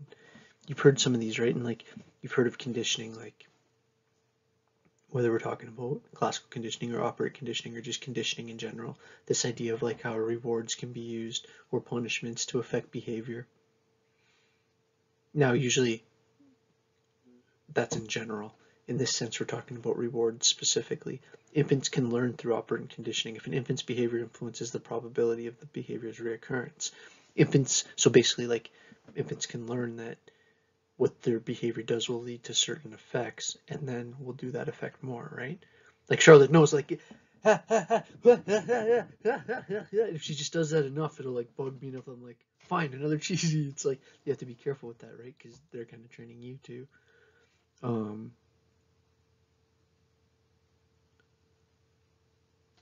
But yeah, so like there's that aspect that infants' behaviors is going to be influenced by things that it finds rewarding, right? And some of that's going to be stuff like food, some of that's going to be stuff like parents' attention. What is attention? The infant's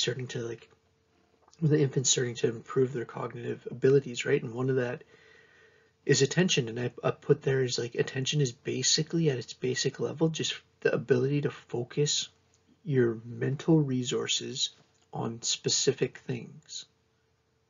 Right? If I'm like, pay attention, what am I saying? It's like, stop looking over there, stop looking on your phone, stop talking to your friend, like, look at the screen, focus your mental resources on this specific PowerPoint. But that's me just trying to explain the word attention. Joint attention, though, is this idea of like, or actually here, before I get to that, I want to read this, it's kind of interesting. Attention, or the focusing of mental resources on a select information, improves cognitive processing on many tasks. Newborns can detect a contour, like a contour would be like a bump, and fix their attention on it. Older infants can scan patterns more thoroughly. By 4 months, infants can selectively attend to something. Individual differences in attention during pregnancy can also predict cognitive functioning differences later in life, which is interesting. Another aspect of attention is the role that it plays in this idea of joint attention, and this is going to become interesting and important as the kid gets older. Joint attention is like, if you're listening to me talk right now, we're kind of, even though there's this time delay, right, because it's a recording, we're kind of engaged in joint attention. We're paying attention to the same thing at the same time. Let's say you're sitting there maybe watching this with a friend in your class and you're both taking notes. It's like you're both paying attention to the same time. Right, and as kids get older, they get better at that, right? And the ability, they get better at kind of paying attention to the same thing together. Instead of just playing beside each other, they start to play the same game together. And part of being able to play the same game together, which is called parallel play, parallel play is like playing beside each other. Like right now, if I put Charlotte beside her cousin Henry, who's about the same age, they'd both sit there and play with stuff. But you wouldn't really, even if they're playing with similar toys, they're not really, it's not the same as like the older kids in the backyard running around pretending that they're like fighting dragons with sticks and stuff. Like they're in the same mental world. They're showing joint attention. But by the end of the infancy stage, the baby's starting to develop the ability to do that as you get close to 2.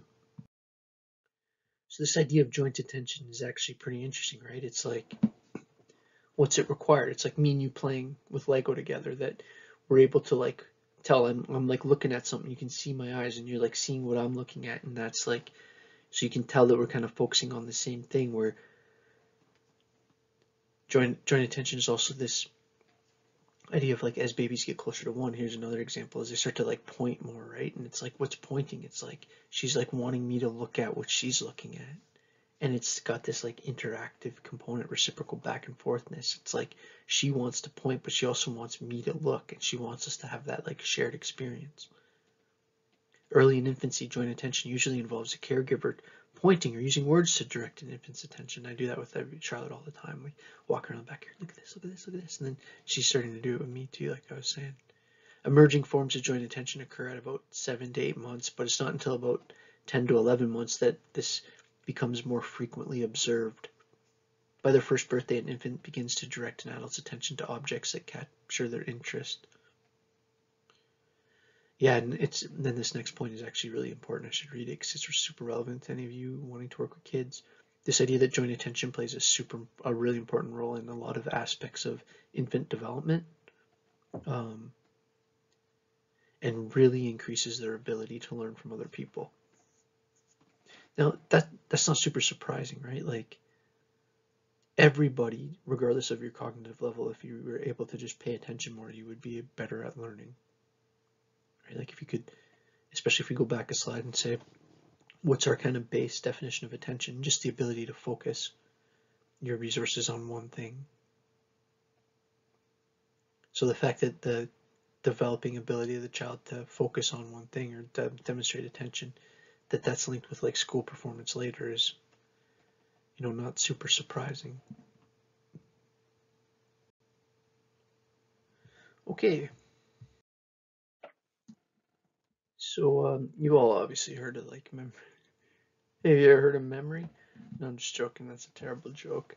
Obviously you've heard of memory, but like in its basic sense, like in the most basic sense, memory is basically just the ability to remember information or retain information over over time.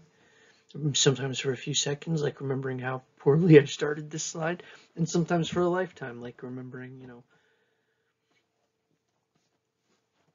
the birth of a child or something like that.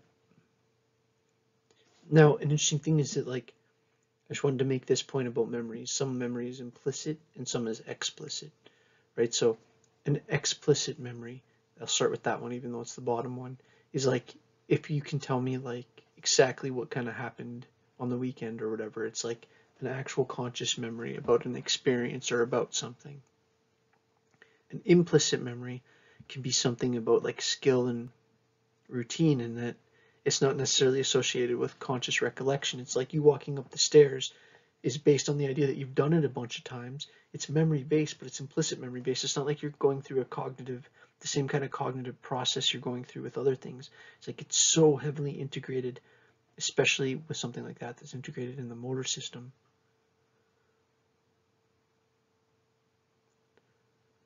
Right? So think about it's kind of wild. It's like you're sometimes using memory without even noticing it, just in how you're doing things, right? And just how you've learned to behave. Think of what that means, learned to behave. Well, to learn something, you have to remember it, right? To learn to behave a certain way, there's a memory aspect of that.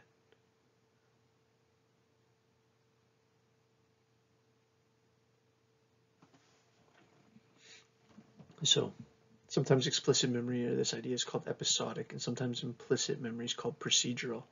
And that's in some ways better language, because like episodic means like, or explicit memory means like your memory of the story of your life, and then implicit memory, sometimes called procedural, is more about this idea of like, well, it's why people with amnesia still know how to talk and still know how to walk, and can still, if you pass them a sandwich, know that they have to bring it to their mouth and start to take a bite and then chew it. It's like they don't lose everything about being a human. There's certain behavioral things that they remember, even if their cognition and memory centers are severely impaired.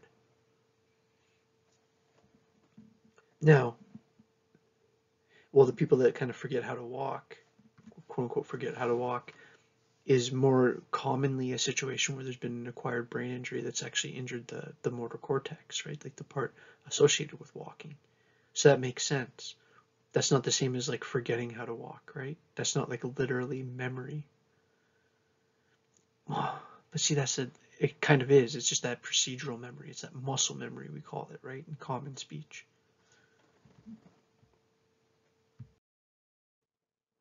So you might find this pretty interesting, right? Like why you don't remember the first couple of years of your life as well. And some people will say that they can, and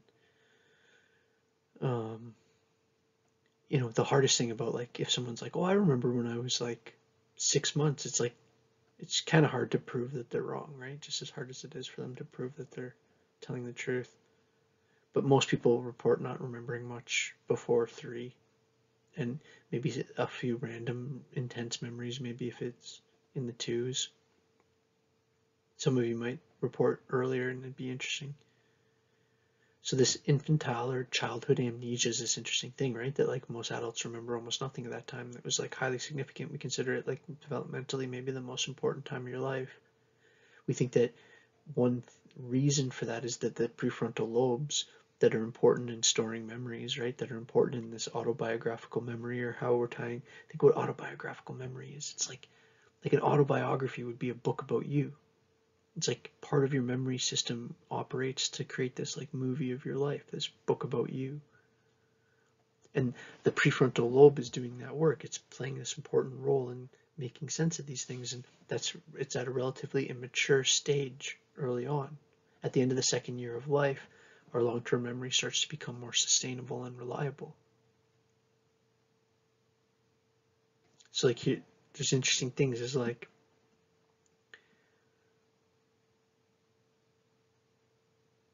well, I kind of tried that with my kid. I tried to like rig the system of like showing her a picture of her as a baby like a lot, and as she was getting older, and like seeing if I could like help her remember. It's like it. So like, okay, what am I trying to say here? Developmental psychology would say, okay, as developmental psychologists, we'd say that what we see when we observe children is that there seems to be very little memory retention, or recall ability, I should say, for people before year 3 of their life. And we think that the prefrontal lobe has something to do with that. Why? Well, now we're getting into an evolutionary psychology question, or evolutionary question, biology question of like, maybe the brain is in such a developmental sensory motor stage that it's in a stage that's actually preparing it for another higher level stage. And if you were to strap down that sensory motor stage with more adult cognition, it wouldn't be able to kind of develop the soil and foundation for those important next steps. Because the brain's totally like that. The brain builds towards the next step. And this is so interesting in the sense of like how kids, that what I was saying before about sleep, right? That like a kid's sleeping tons, or they're dreaming a lot of their sleep time. And that's interesting because we know that dreaming is like heavily related to cognitive development and maintenance, right? That like the most surefire way to destroy someone's mood is to like wake them up every time you start to see them dreaming during the night and really interfere with their dreaming. And it's like, then they'll feel completely unrested all the time.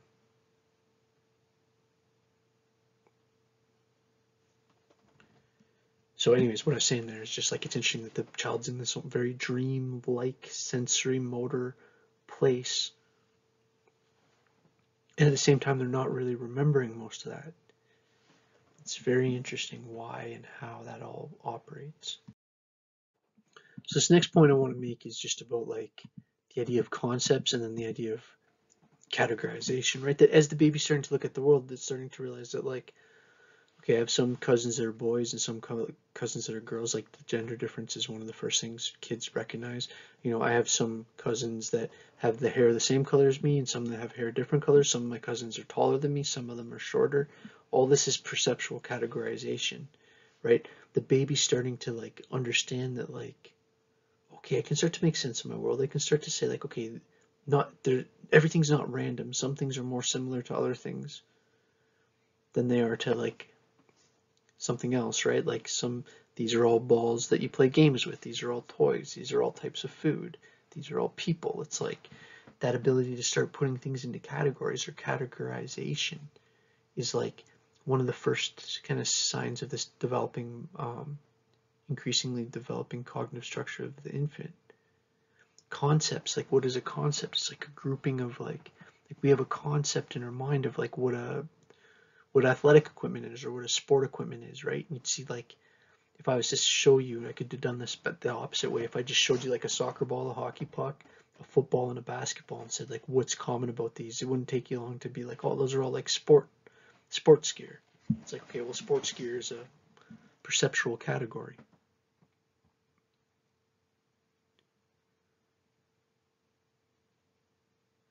But within that, you would have a concept, to just tie these two words together.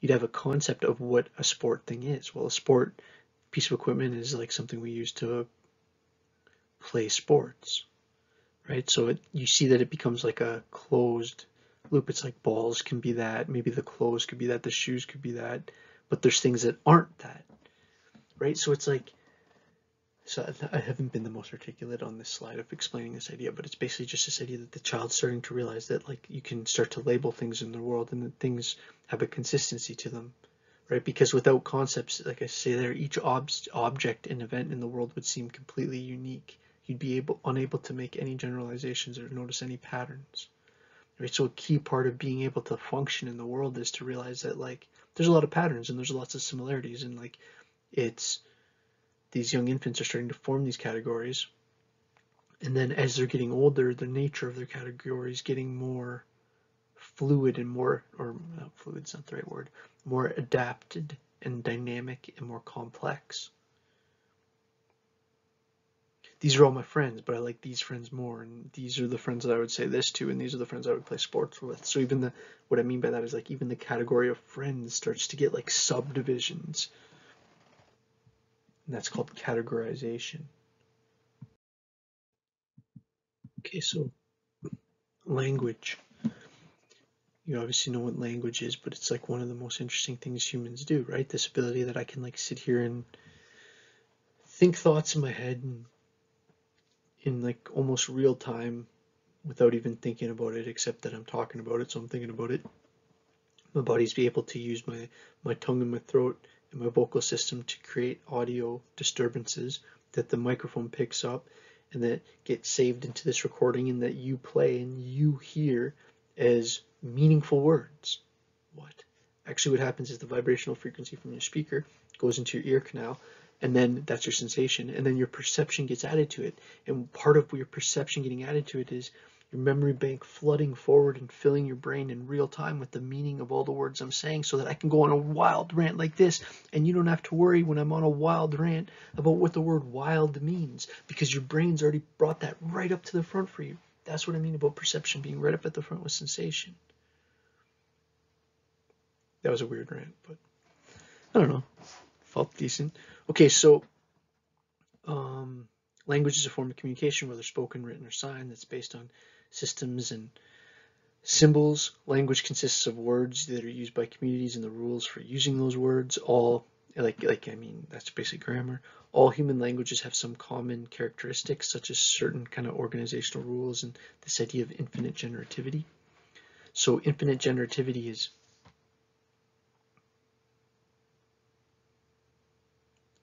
well, and this is what like an alphabet is so interesting in, right? So like say with Chinese caricatures or like with ancient Egyptian hieroglyphics where like certain things meant specific things. It's like if to learn Chinese is actually to learn Mandarin is really difficult because it's basically like there is patterns and there is tones, and in Chinese there or in Mandarin specifically there's like inflections they say, like so you can say like ma ma ma, like how you say like the A in that scenario. It's like significant into how that what that word means. It's called like an inflection. But even with so like basically to learn Mandarin is difficult because you have to basically memorize what everything means. Whereas like something like English, it's alphabet based, so things are spelt at least usually phonetically or based on how they sound. And if something's based on how it sounds, then you could create any made up word in the world, right? You could say like I don't know, I'm gonna make up something stupid, but you could make up a word and I could figure out how to spell it, and then we could figure out how to use it in a sentence. And like this ability to produce an endless number of words and also sentences and ways of doing it, it's like it's been such a incredible cognitive tool for the human mind, right? And it's like we know that orcas speak for sure. We know that monkeys have like you can have a monkey that's never seen a hawk and you can put it in an enclosure with other monkeys and put a hawk in the enclosure, and when the hawk flies over, the monkeys will make a sound, and the monkey that's never seen a hawk will still look up, right? They've shown that there's different signals that monkeys give, different sounds when it's a hawk versus a snake. That's pretty darn close to language. We know that orcas speak, right, through frequencies. We know that humpback whales sing. Humpback whales sing conversations with each other that can last like up to an hour.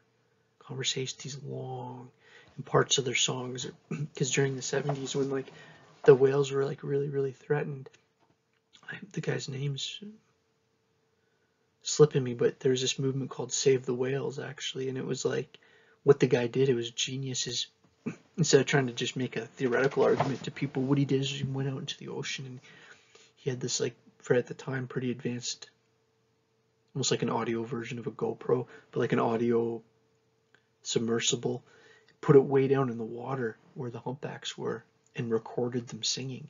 And then he went to all these like major European cities and played the whale sounds in those cities, and like it's like these are the animals that are getting slaughtered, and it like changed public perception big time.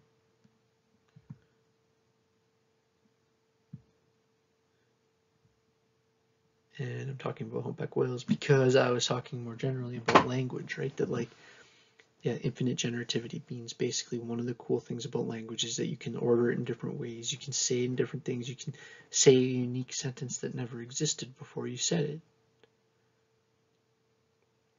It's got incredible flexibility. Maybe not even infinite, because that would mean that like there's no limit at all. But infinite generativity means you can basically use it for whatever you want. You can generate an infinite amount of sentences or things you could say.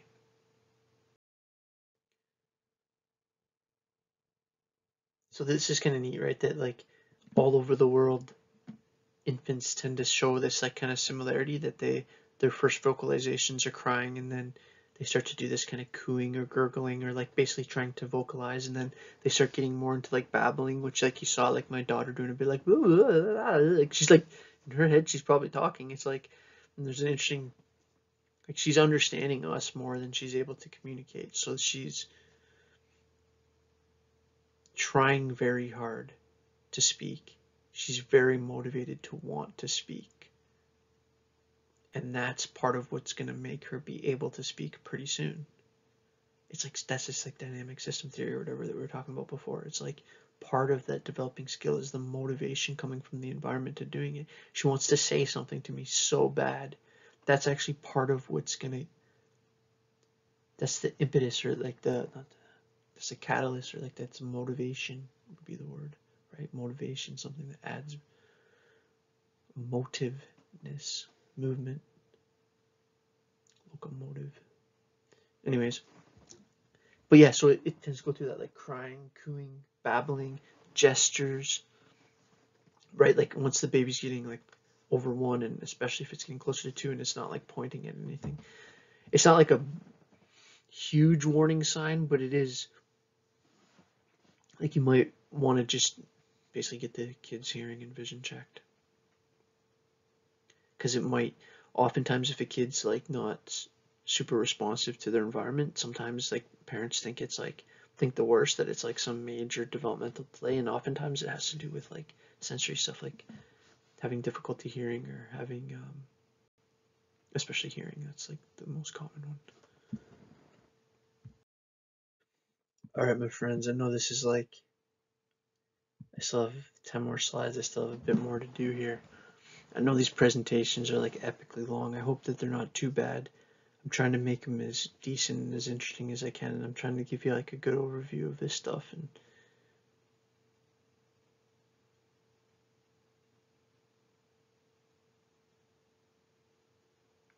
yeah, anyways, I'm just conscious of the fact I'm making these too long maybe, but I just hope that you're learning from it.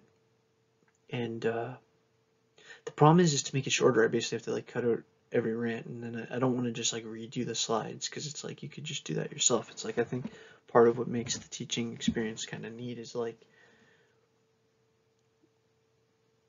someone else could present you my slides, but what I try to add to it is like stories, or like how this relates to this, or like this is kind of interesting because of this, and that's why I'm kind of always like adding stuff, right, to try to hopefully make it a little more interesting.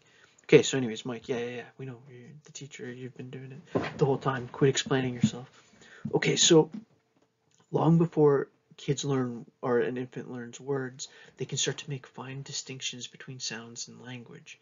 It's like this is like so wild that actually what we find is that, and this is from Patricia Cull's research, really interesting psychologist looking at the basic sound units of language, and found that kids actually use like the little pieces of language, the phonemes is the word, but the little pieces of language from all the languages, right? Maybe not every single language, because like it's theoretically possible that there's some like remote tribal language that like Charlotte wasn't muttering sounds of. But what that actually means isn't that my child saying like a Chinese, almost half of a Chinese word and then half of an Egyptian word. Doesn't mean that at all. It means that they have the vocal ability and the mental ability to go in any of those directions, and they're basically just playing with their vocal system. It's not like they're like language savants and then they lose that. It's like, it's not that at all. It's that they have the potential to go in any direction. And this is actually really interesting, is like that next thing is like, especially in monolingual environments, that just means like a kid raised in an environment where they're like, say for example, only exposed to English, that after a certain amount of time, their ability to like learn all these other languages will actually go down. And in a weird way, your ability to become fluent and perfect a language, in the process of doing that, you tend to lose your ability to understand other languages. And an exception to that is like a kid grown in or raised in a bilingual home, which is pretty interesting. Cool then uses operant conditioning to see whether infants can discriminate phonemes universally. So what she'll do is she'll put a box with a toy bear in it where an infant can see it, and then they'll get it to play different syllables like ba ba ba pa pa pa, and then they'll change it to something else. And if the infant turns its head to look at it, then you kind of suspect that the infant noticed that change. Okay, so her research demonstrated that from birth to 6 months, infants were citizens of the world, she said. They could tell the sound changed most of the time, no matter what language. But by the time they got over 6 months, and if they grew up in monolingual environments, so like just exposed to one language, that they get even better at noticing that change when it's their own language, the one that their parent speaks, but they will gradually lose the ability to recognize differences that are not important to their own language. So what it's basically saying is, as you're learning what's important to your language, you're also learning what you don't need to care about. And as you're learning what you don't need to care about, one of the byproducts of that is, well, now if you're like, so as I'm getting more and more focused to French, I'm going to notice a difference in Portuguese words less. It's a pretty neat idea. And it speaks to the amazingness of nature, right? That like, and I said this earlier a couple slides ago, but it's like why my daughter could have been raised by, like, if I had all of a sudden moved to Ethiopia for work and learned how to speak Ethiopian and taught my daughter Ethiopian, she would have picked it up no problem, just as easily as English. It's such an adaptable, such a flexible, adaptable skill, potential.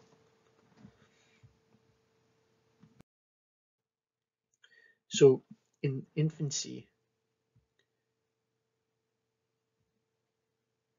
I have here, yeah. The real challenge in language learning is segmentation, right? To like put it together. Like it's difficult to put speech into words and to line it all up, right? A real challenge of language is learning the segmentation, or like segments means pieces. Babies begin to solve this problem during the first year of life. Initially, they likely replay on statistical information, right? Like they say back things that they hear more. Hi, hi, hi. That's actually the one word my daughter does say is hi, hi, hi, hi. Right? As infants get an increasing number of potential word forms from their speech, they start to stream what they hear. They start to begin to associate things with certain objects or perceptually available objects in their world. So they're noticing these patterns.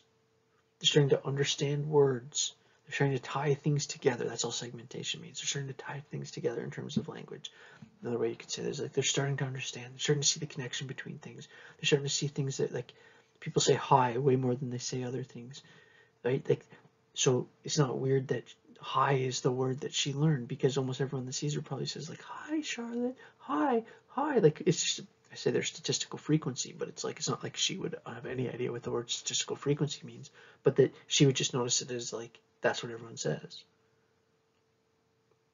And that there's a difference between receptive vocabulary. This is pretty interesting, right? It's like a child can understand more words than they can speak. That's true with my 6-year-old too. It's like there's words that she would understand if I said it in a sentence, that if I put her on the spot, she would probably struggle in the moment to immediately put into a sentence. Like, she'd be good with that with lots of words. My daughter's super creative like that. But like, there's, what I'm saying though is that there's, if you said how many words can she take and put into a sentence, there'd be a certain number, and then it's like, okay, well, how many words could she understand if I said it? That's a higher number. Her receptive vocabulary is always going to be higher than spoken vocabulary. That's true for me too. Like, there's people that I could be listening to talking about like something like philosophy or something, and I could like be understanding them, but still have trouble like saying it back if I'm not fluent with like the kind of jargon or whatever, right? On average, infants understand about 50 words by the time they're a bit over 1, right? So that's so wild to think about in relation to my kid, who's like basically exactly 13 months.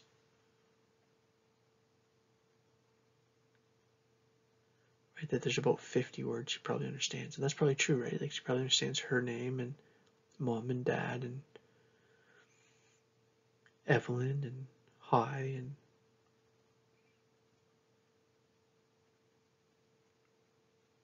I don't know. I don't know if I'd get to 50, but like, she's starting to get there. and she's getting close to this vocabulary explosion that's coming. So in this one, you see this idea that like this is showing like how old the kid is, and then when kids tend to hit their first word, right? Their first word can be anywhere from roughly 9 months to roughly a year and a half. So like pretty big range, and then usually from like a little after a year, somewhere between that and the second year, they have this major explosion in vocabulary, right? And a lot of the words that they're going to have early on are going to be very practical words like stairs and water and cup and candy and TV and mom and dad and bike and all the things that are in their immediate world, right? Like they're not going to be thinking about like abstract concepts like, you know, freedom or something like that. Like obviously, like they're going to be thinking about like things that are like immediately objects, mainly nouns.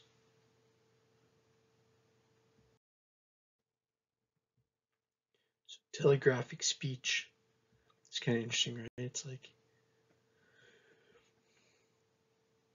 in martial arts, they always say, don't telegraph what you're going to do. Don't like show me what you're going to do before you do it. It's like, well, telegraphic speech is like kind of like using the beginning part. It's like talk before you're talking, you're like kind of talking in this kind of clumsy way. It's like water me. It's like more water, more water. Like I'm trying to talk, like I'm probably looking ridiculous. I'm trying to like talk like a little kid, right? They just like short, like precise words. It's not like in a complete grammatical sentence. It's like focused on just the thing, the noun it's focused on, right? Children tend to rely pretty heavy early on things like gestures and tone, and like using how intense they are is like a important signaler of intention or whatever. These two-word utterances emit many words and are remarkably succinct, like water now, or like, I keep using that example, but it's this interesting idea that in every language it seems like children, the speak that comes from the spoken words that come from children tend to have this like, it says they're like economical quality, almost like they're like very specific. It's like practical. And that makes sense, right? It's like taking a lot of work for the brain to learn these things. It's going to be learning the things that have most relevance first.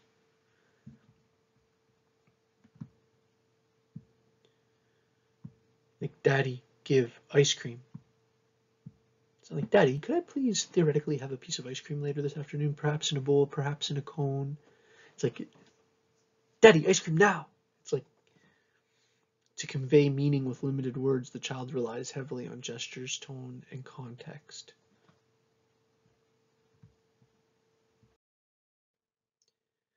Right? I put this as kind of interesting, or I didn't put this, but I put in this diagram. It says right at the bottom, right? Despite substantial variation in language input received by infants around the world, they follow similar paths of development, right? Like that, like we tend to see crying and then cooing and starting to understand words and then starting to babble, right? So that's kind of interesting, right? That as they start to understand words, then they immediately want to do it themselves. And then this starts to change from universal language to more language specific, right? So it's like now Charlotte's mind's like really in the world of English. She's starting to use gestures and point more. She's starting to like understand more words. She's starting to like say hi now. Hi, dada. She's been saying that for a long time too, right? It always bugs moms because babies often say dada first, and it's because it's just for whatever reason dada is like really easy for a baby to say. It's easier than like mommy. So like it's not uncommon for a baby to say daddy first, or dada usually, or dad or whatever. Right? Then you see this first spoken word usually a little bit after a year, then about a year and a half, this huge spike in vocabulary, and then around a year and a half to 2 years they start to see this more two utterance, like daddy ice cream, that kind of thing.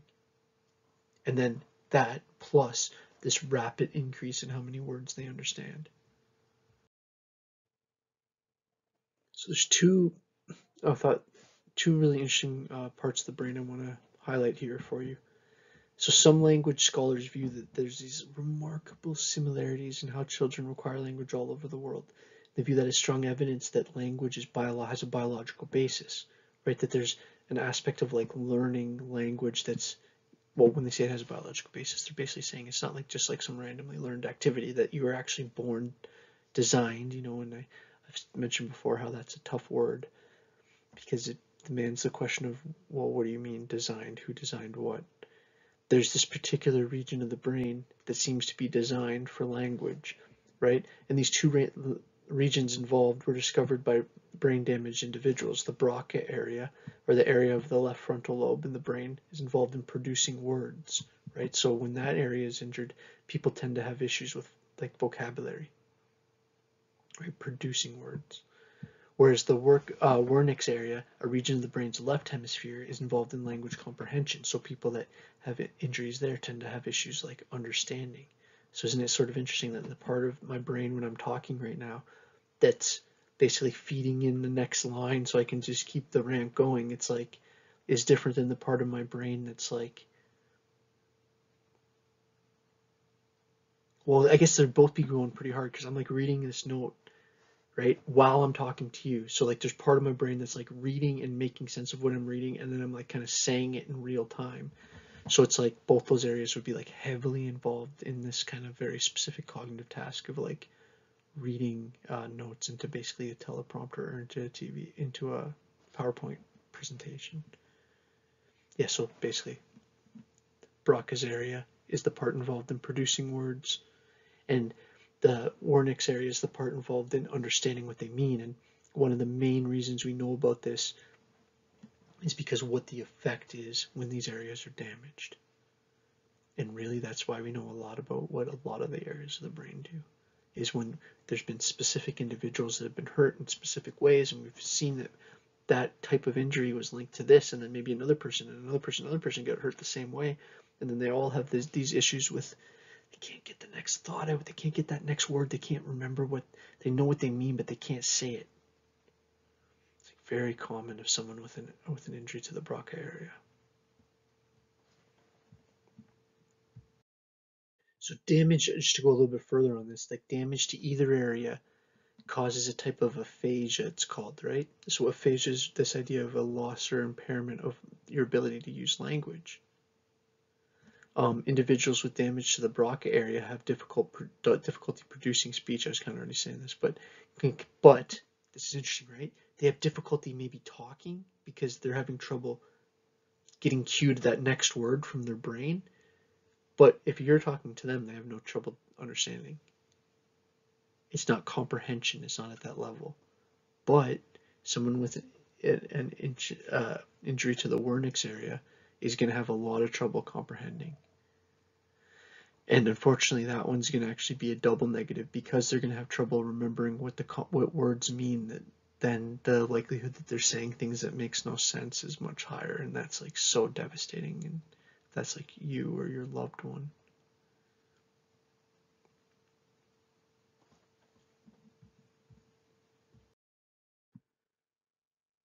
All right. Excuse me. Excuse me if I like yawn a little bit too. It's just like it's only 8:30 here. It's not even that late, but with the baby hasn't been sleeping great, so I'm good. I'm all good. Life's fine. I'm not complaining. I'm just, if I yawn a bit, it's my pesky biology. Okay. So anyways, there's biological influences on language development, right? Like the ability to speak and understand language requires a certain vocal apparatus, right? You have to have like the voice box and the vocal cords able to do it. You also have to have a nervous system that's able to like understand the environment you're in, and your nervous system has a huge role in kind of basing you in your world. The nervous system and the voice box of our human predecessors, so like of our ancestors, changed over hundreds of thousands or even millions of years. If you're talking about like the predecessors of human Homo sapiens, with advances in the nervous system and vocal structures, Homo sapiens sapiens developed speech. I didn't say that twice accidentally. Right, so there's Homo sapiens and then there's Homo sapiens sapiens. All of you are Homo sapiens sapiens. That second saying it twice is kind of a recognition of like, they think that roughly 70,000 years ago there was a major brain advancement, right? They think that like humans have basically looked like us for roughly 200,000 years. So they say like anatomical humans. That's what that term means. But that like cognitively, if you were to go back in time and get a and somehow like adopt a baby and then bring them to 2022 and raise them, how far could you go back and have a normal kid? Basically, it's probably about 70,000 years. Right? If you went back further than that, they'd probably look like a kid, like quote unquote normal, but would probably have several developmental be missing several key developmental components that would probably limit their cognitive development. Right, so like there's quite a bit of evidence to suggest that about 70,000 years ago there was this major jump in brain activity. Anyways, talk about getting on a different topic. If you're interested in that, there's a video on this site that's called Human Origins that goes deep into that topic. Anyways, with advances in the nervous system and vocal structures, Homo sapiens developed speech. Our ancestors developed speech. Although estimates vary, many experts believe that humans acquired speech roughly 100,000 years ago, which in evolutionary time is very recent. So I want you to think about this. Our ancestors were definitely dreaming way before they were speaking, which is sort of interesting. They were having complex thought way before they were vocalizing. Gave humans an enormous advantage, though, over other animals. Increased their chances of survival significantly. So Chomsky, interesting guy. I don't agree with everything about Noam Chomsky, but his book, Manufacturing Consent, is an absolute classic. And completely timely. Like, you should definitely read Manufacturing Consent. Think about even just breaking down that title. How to get everyone to think the same thing. How to manufacture consent. Right? And consent in this case is like, well, like how the government gets people to go along with things. Like Noam Chomsky is like a pretty interesting guy. But and he's a linguist. And one of the things he was interested in is he thought that it seemed like the brain of the child is born predisposed to learn language. But to say predisposed or pre-wired is the word he used there. What's that mean? It's like, what do you mean to say that the baby was like? Because again,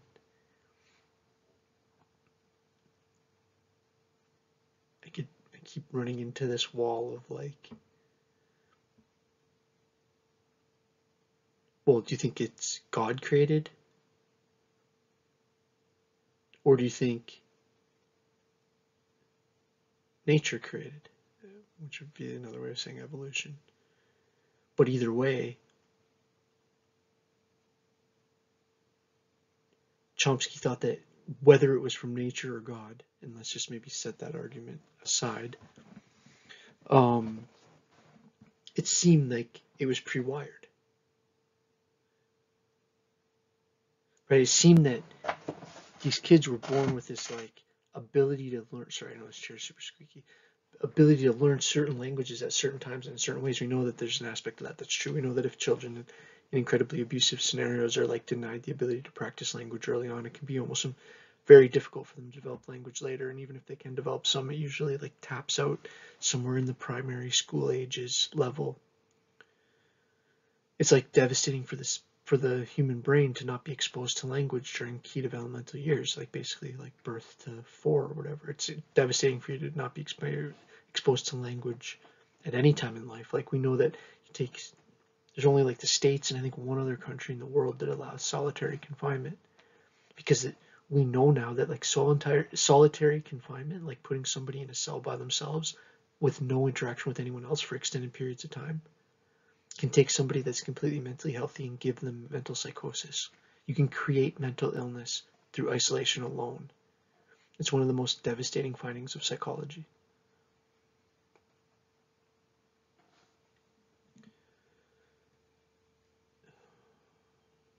And I'm talking about that because Chomsky. Okay, so I kind of forget how I got to that point, so I'm just going to come straight back. I was talking about pre-wired somehow. But yeah, so he thought that like kids were born, and I appreciate that I know you're not, I'm saying you let me do it. You might be just like fuming that I'm ranting so much, but like, I don't know, this is how I teach in person too, is like,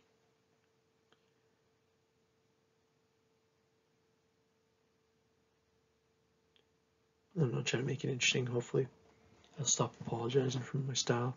He said that children are born in the world with this like language acquisition device. Think about it. It's like your cell phone came with a GPS. It's like, well, you came with a LED. You came with a part of your brain pre-programmed to learn language. A biological endowment, something given to you by your ancestors. That's another way to say that. That gives you the ability to notice certain things in language. So then, just to give you a little bit of background, so then like people have challenged this, right? Because they've actually found certain tribes that have languages that don't conform to any of these kind of common grammar rules. But this language acquisition device still is an interesting point and accounts for a lot of it. This LED is a theoretical construct, not a physical part of the brain. It's not like you actually have like a hard drive slot for this, but it's like, it's not hard to make the argument that it seems like the entire, well, a huge part of infancy is about this development of both the cognitive ability to produce language and understand it, and then like the physical ability to generate the actual sound.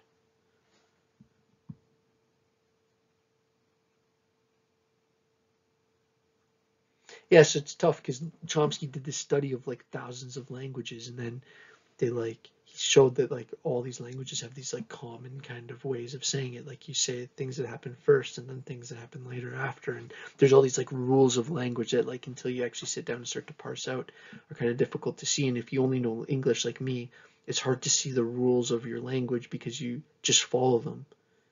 It's like sometimes easier when you start, or hard, but it's easier to see when you're trying to learn a new language. If you're like trying to learn French and you're like, well, why is everything like masculine and feminine? It's like, well, that's how French operates, and that's actually like, it's a very gendered language. So it's like, you have to kind of learn that, right? So what he found is that there's these like commonalities, and then like some critics have argued that there's like a couple like tribal really kind of unique languages that seem to break his rules. So therefore it's like totally garbage. And it's like, he found an exception, an interesting exception. In general, I think Chomsky's like pretty close to right. But that point's important, that he's not talking about an actual thing. Your brain doesn't actually have a language acquisition device. He's kind of talking metaphorically. It's like it seems as if the brain of the child is born pre-programmed that it's going to start to notice things, and then it's going to start to try to recreate those sounds, and then it's going to start to babble, and then it's going to start to do this, and it's like, it's almost like how things go through stages, right? Like it's a very common theme in developmental psychology. See, I don't know why all of a sudden I was going to do like a rodeo guy, like announcer voice. I'll just talk in my normal voice. The final lightning round. I don't know why we called it lightning round, but let's go with it. The lightning round, where I'm just going to go over some main points. Okay, most development follows this cephalostaccato, remember, from the head down, and proximotal from the middle out pattern. Physical growth is rapid in the first year of life, but slows in the second year. We see these dramatic changes in the characteristics of brain development in the first 2 years. The neurons are being born, the synapses are forming, they're being pruned. We're seeing these major structures emerge. The neuroconstructivist view is increasingly popular. This idea that like your developing brain and your developing ability to think are tied together, and as the brain's developing, you're thinking more complex, and as you're thinking more complex, that's like encouraging continued construction, so that it's like kind of a back and forth. Sleep patterns are correlated with cognitive development, like this idea that like the baby's sleeping a lot in infancy and dropping into sleep very quickly within their sleep, like they're going to sleep, and within 10 to 15 minutes they're in dream state, where you're maybe taking 50 minutes, right? So like the sleep patterns seem to be what they think is the reason for that, is that it's this increased emphasis of sleep early on because it helps build the mind of the child. Okay, number 6, reflexes are basically automatic movements that govern the newborn's behavior. Right now I was making the point that if you kind of like think about it, it's pretty wild. It's like a behavior that's not learned. We talked about this idea of dynamic systems theory, right? Like Charlotte reaching for the cheesy. It's like one of the things that's helping her get that fine motor ability with her fingers is like her wanting to pick up things like cheesies. It's a powerful motivation. we see the emergence of these gross motor. So remember, gross, this is weird because sometimes gross means like big. Like if someone says, oh, that's a gross exaggeration, that means like that's a huge exaggeration. It's weird because usually we mean gross to mean like disgusting. But gross motor skills means like big things like walking and crawling and jumping. Fine motor skills means like small things like handwriting or picking up a fork.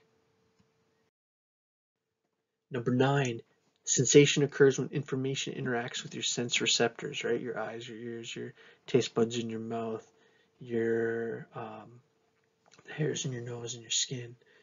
Perception is in the interpretation of that sensation, how you make sense of that. Visual and depth perception improves as the infant gets older. Intermodal perception, so that idea of like when you're walking into the room, you're like hearing and seeing things, and you're maybe smelling the scenario, and you're kind of making sense of that all at once. You're using multiple channels, sort of intermodal perception. Nature and nurture interact in perceptual development. So our biology influences, but also our learned experiences and kind of the life we've lived and what we've been through in our memory system influences how we make sense of things. Right? Because you see somebody and it reminds you of someone that you've met before. I see that same person, it doesn't remind me. It's like, well, why did we have such a different experience besides the obvious fact that you met someone that I didn't? Well, because we both played the image of the new person or whatever off of our mental memory bank, and yours came back with a file that said, like, basically recognized and not liked, and mine came back with nothing.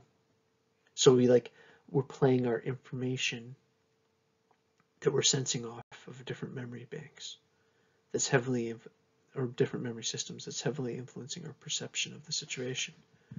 Okay, next. In Piaget's theory, children construct their own cognitive worlds. They build mental structures to adapt to their world, right, through this process of assimilation and accommodation. Piaget argued that babies don't understand object permanence until 8 to 9 months. Object permanence being that idea of like, when dad does peekaboo, he's not like coming in and out of reality. Objects are permanent even when you're not aware of them. Right? And it's like, if you're sitting here listening to me at like 22 years old or something, you're like, yeah, no kidding. But there's a point where you didn't know that. There was a point where you were 1.5 and peekaboo would have worked on you. Right? But then there was a point where you were, or probably like 1. Then there's a point when you were 1.5 where it stopped working. And that actually represents a change in cognitive ability. Recent research suggests that babies may understand object permanence even earlier than we think, and may be born with certain core knowledge, which is pretty wild. It's like, all this that we're starting to learn more and more of how like just deep and interesting genetics are, and how babies aren't as blank slate as people thought. Babies aren't blank slates at all. It's kind of a ridiculous argument. They're heavily embedded genetically. Now, they're blank slate in the sense that they're like the way that they're parented and the way that they experience their social world shapes them. Blank slate implies that you're like drawing on an empty chalkboard. Baby's certainly not an empty chalkboard. There's major differences between kids, as you know, and as we've been talking about this whole time. And lastly, social cognition develops in infancy. This idea of our cognition being linked with our social world. Right, that we're starting to like, we're going to get into this next week too, that like my daughter's starting to like laugh based on whether I'm laughing, right? Like she'll do something, then she'll look straight at me. And if I laugh, then she thinks it's hilarious. But that's called like social referencing. We'll talk about that. But it's kind of interesting, right? That like she's taking a cue on whether it's funny from, well, does dad think it's funny? So you survived. I hope you're feeling okay about this presentation. This was quite the presentation. I know that I did this over multiple days, I started it completely unshaven. I finished it shaved and went through several wardrobe changes. Anyways, it's like, I appreciate that, like, I don't know, I try to like, as much as I can in our small interactions, like, give you a glimpse of kind of who I am in a bit, and like, I know it's kind of, this microphone's a pretty good listener, but I know I just ramble sometimes, but I appreciate you, and again, I say this a lot, but I do mean it. Like, I appreciate that my interactions with Nipissing are incredibly positive, and like, um, in a confusing and sometimes tough world, it's like appreciated. All right, so look back over your notes, do the quiz. You have 2 chances on the quiz. I'll take the highest mark. You're gonna do great, and thanks for being such a cool group. All right, I'll be back with more soon. I won't be around this weekend. This weekend I'm gonna get this presentation up and get the test all set up. And again, remember the test is not due tomorrow, just because it's going to come out tomorrow. It's not due for like way over a month, right? So it's like it's not due until sometime in November. I don't have the date right in front of me, but I just did a video about it, or I just did the up. I just sent it to you. You'll be able to find it. If you can't find it, message me. Oh, a big yawn right at the end. Oh no, I've been trying pretty good to hold it back. It's like I said, it's like just I love you guys. I love making these videos. It's just sleep's been hard to come by. On that note, I'm gonna start rendering this, and I might go lay down. Love yous. Stay well, and stay curious. Cheers.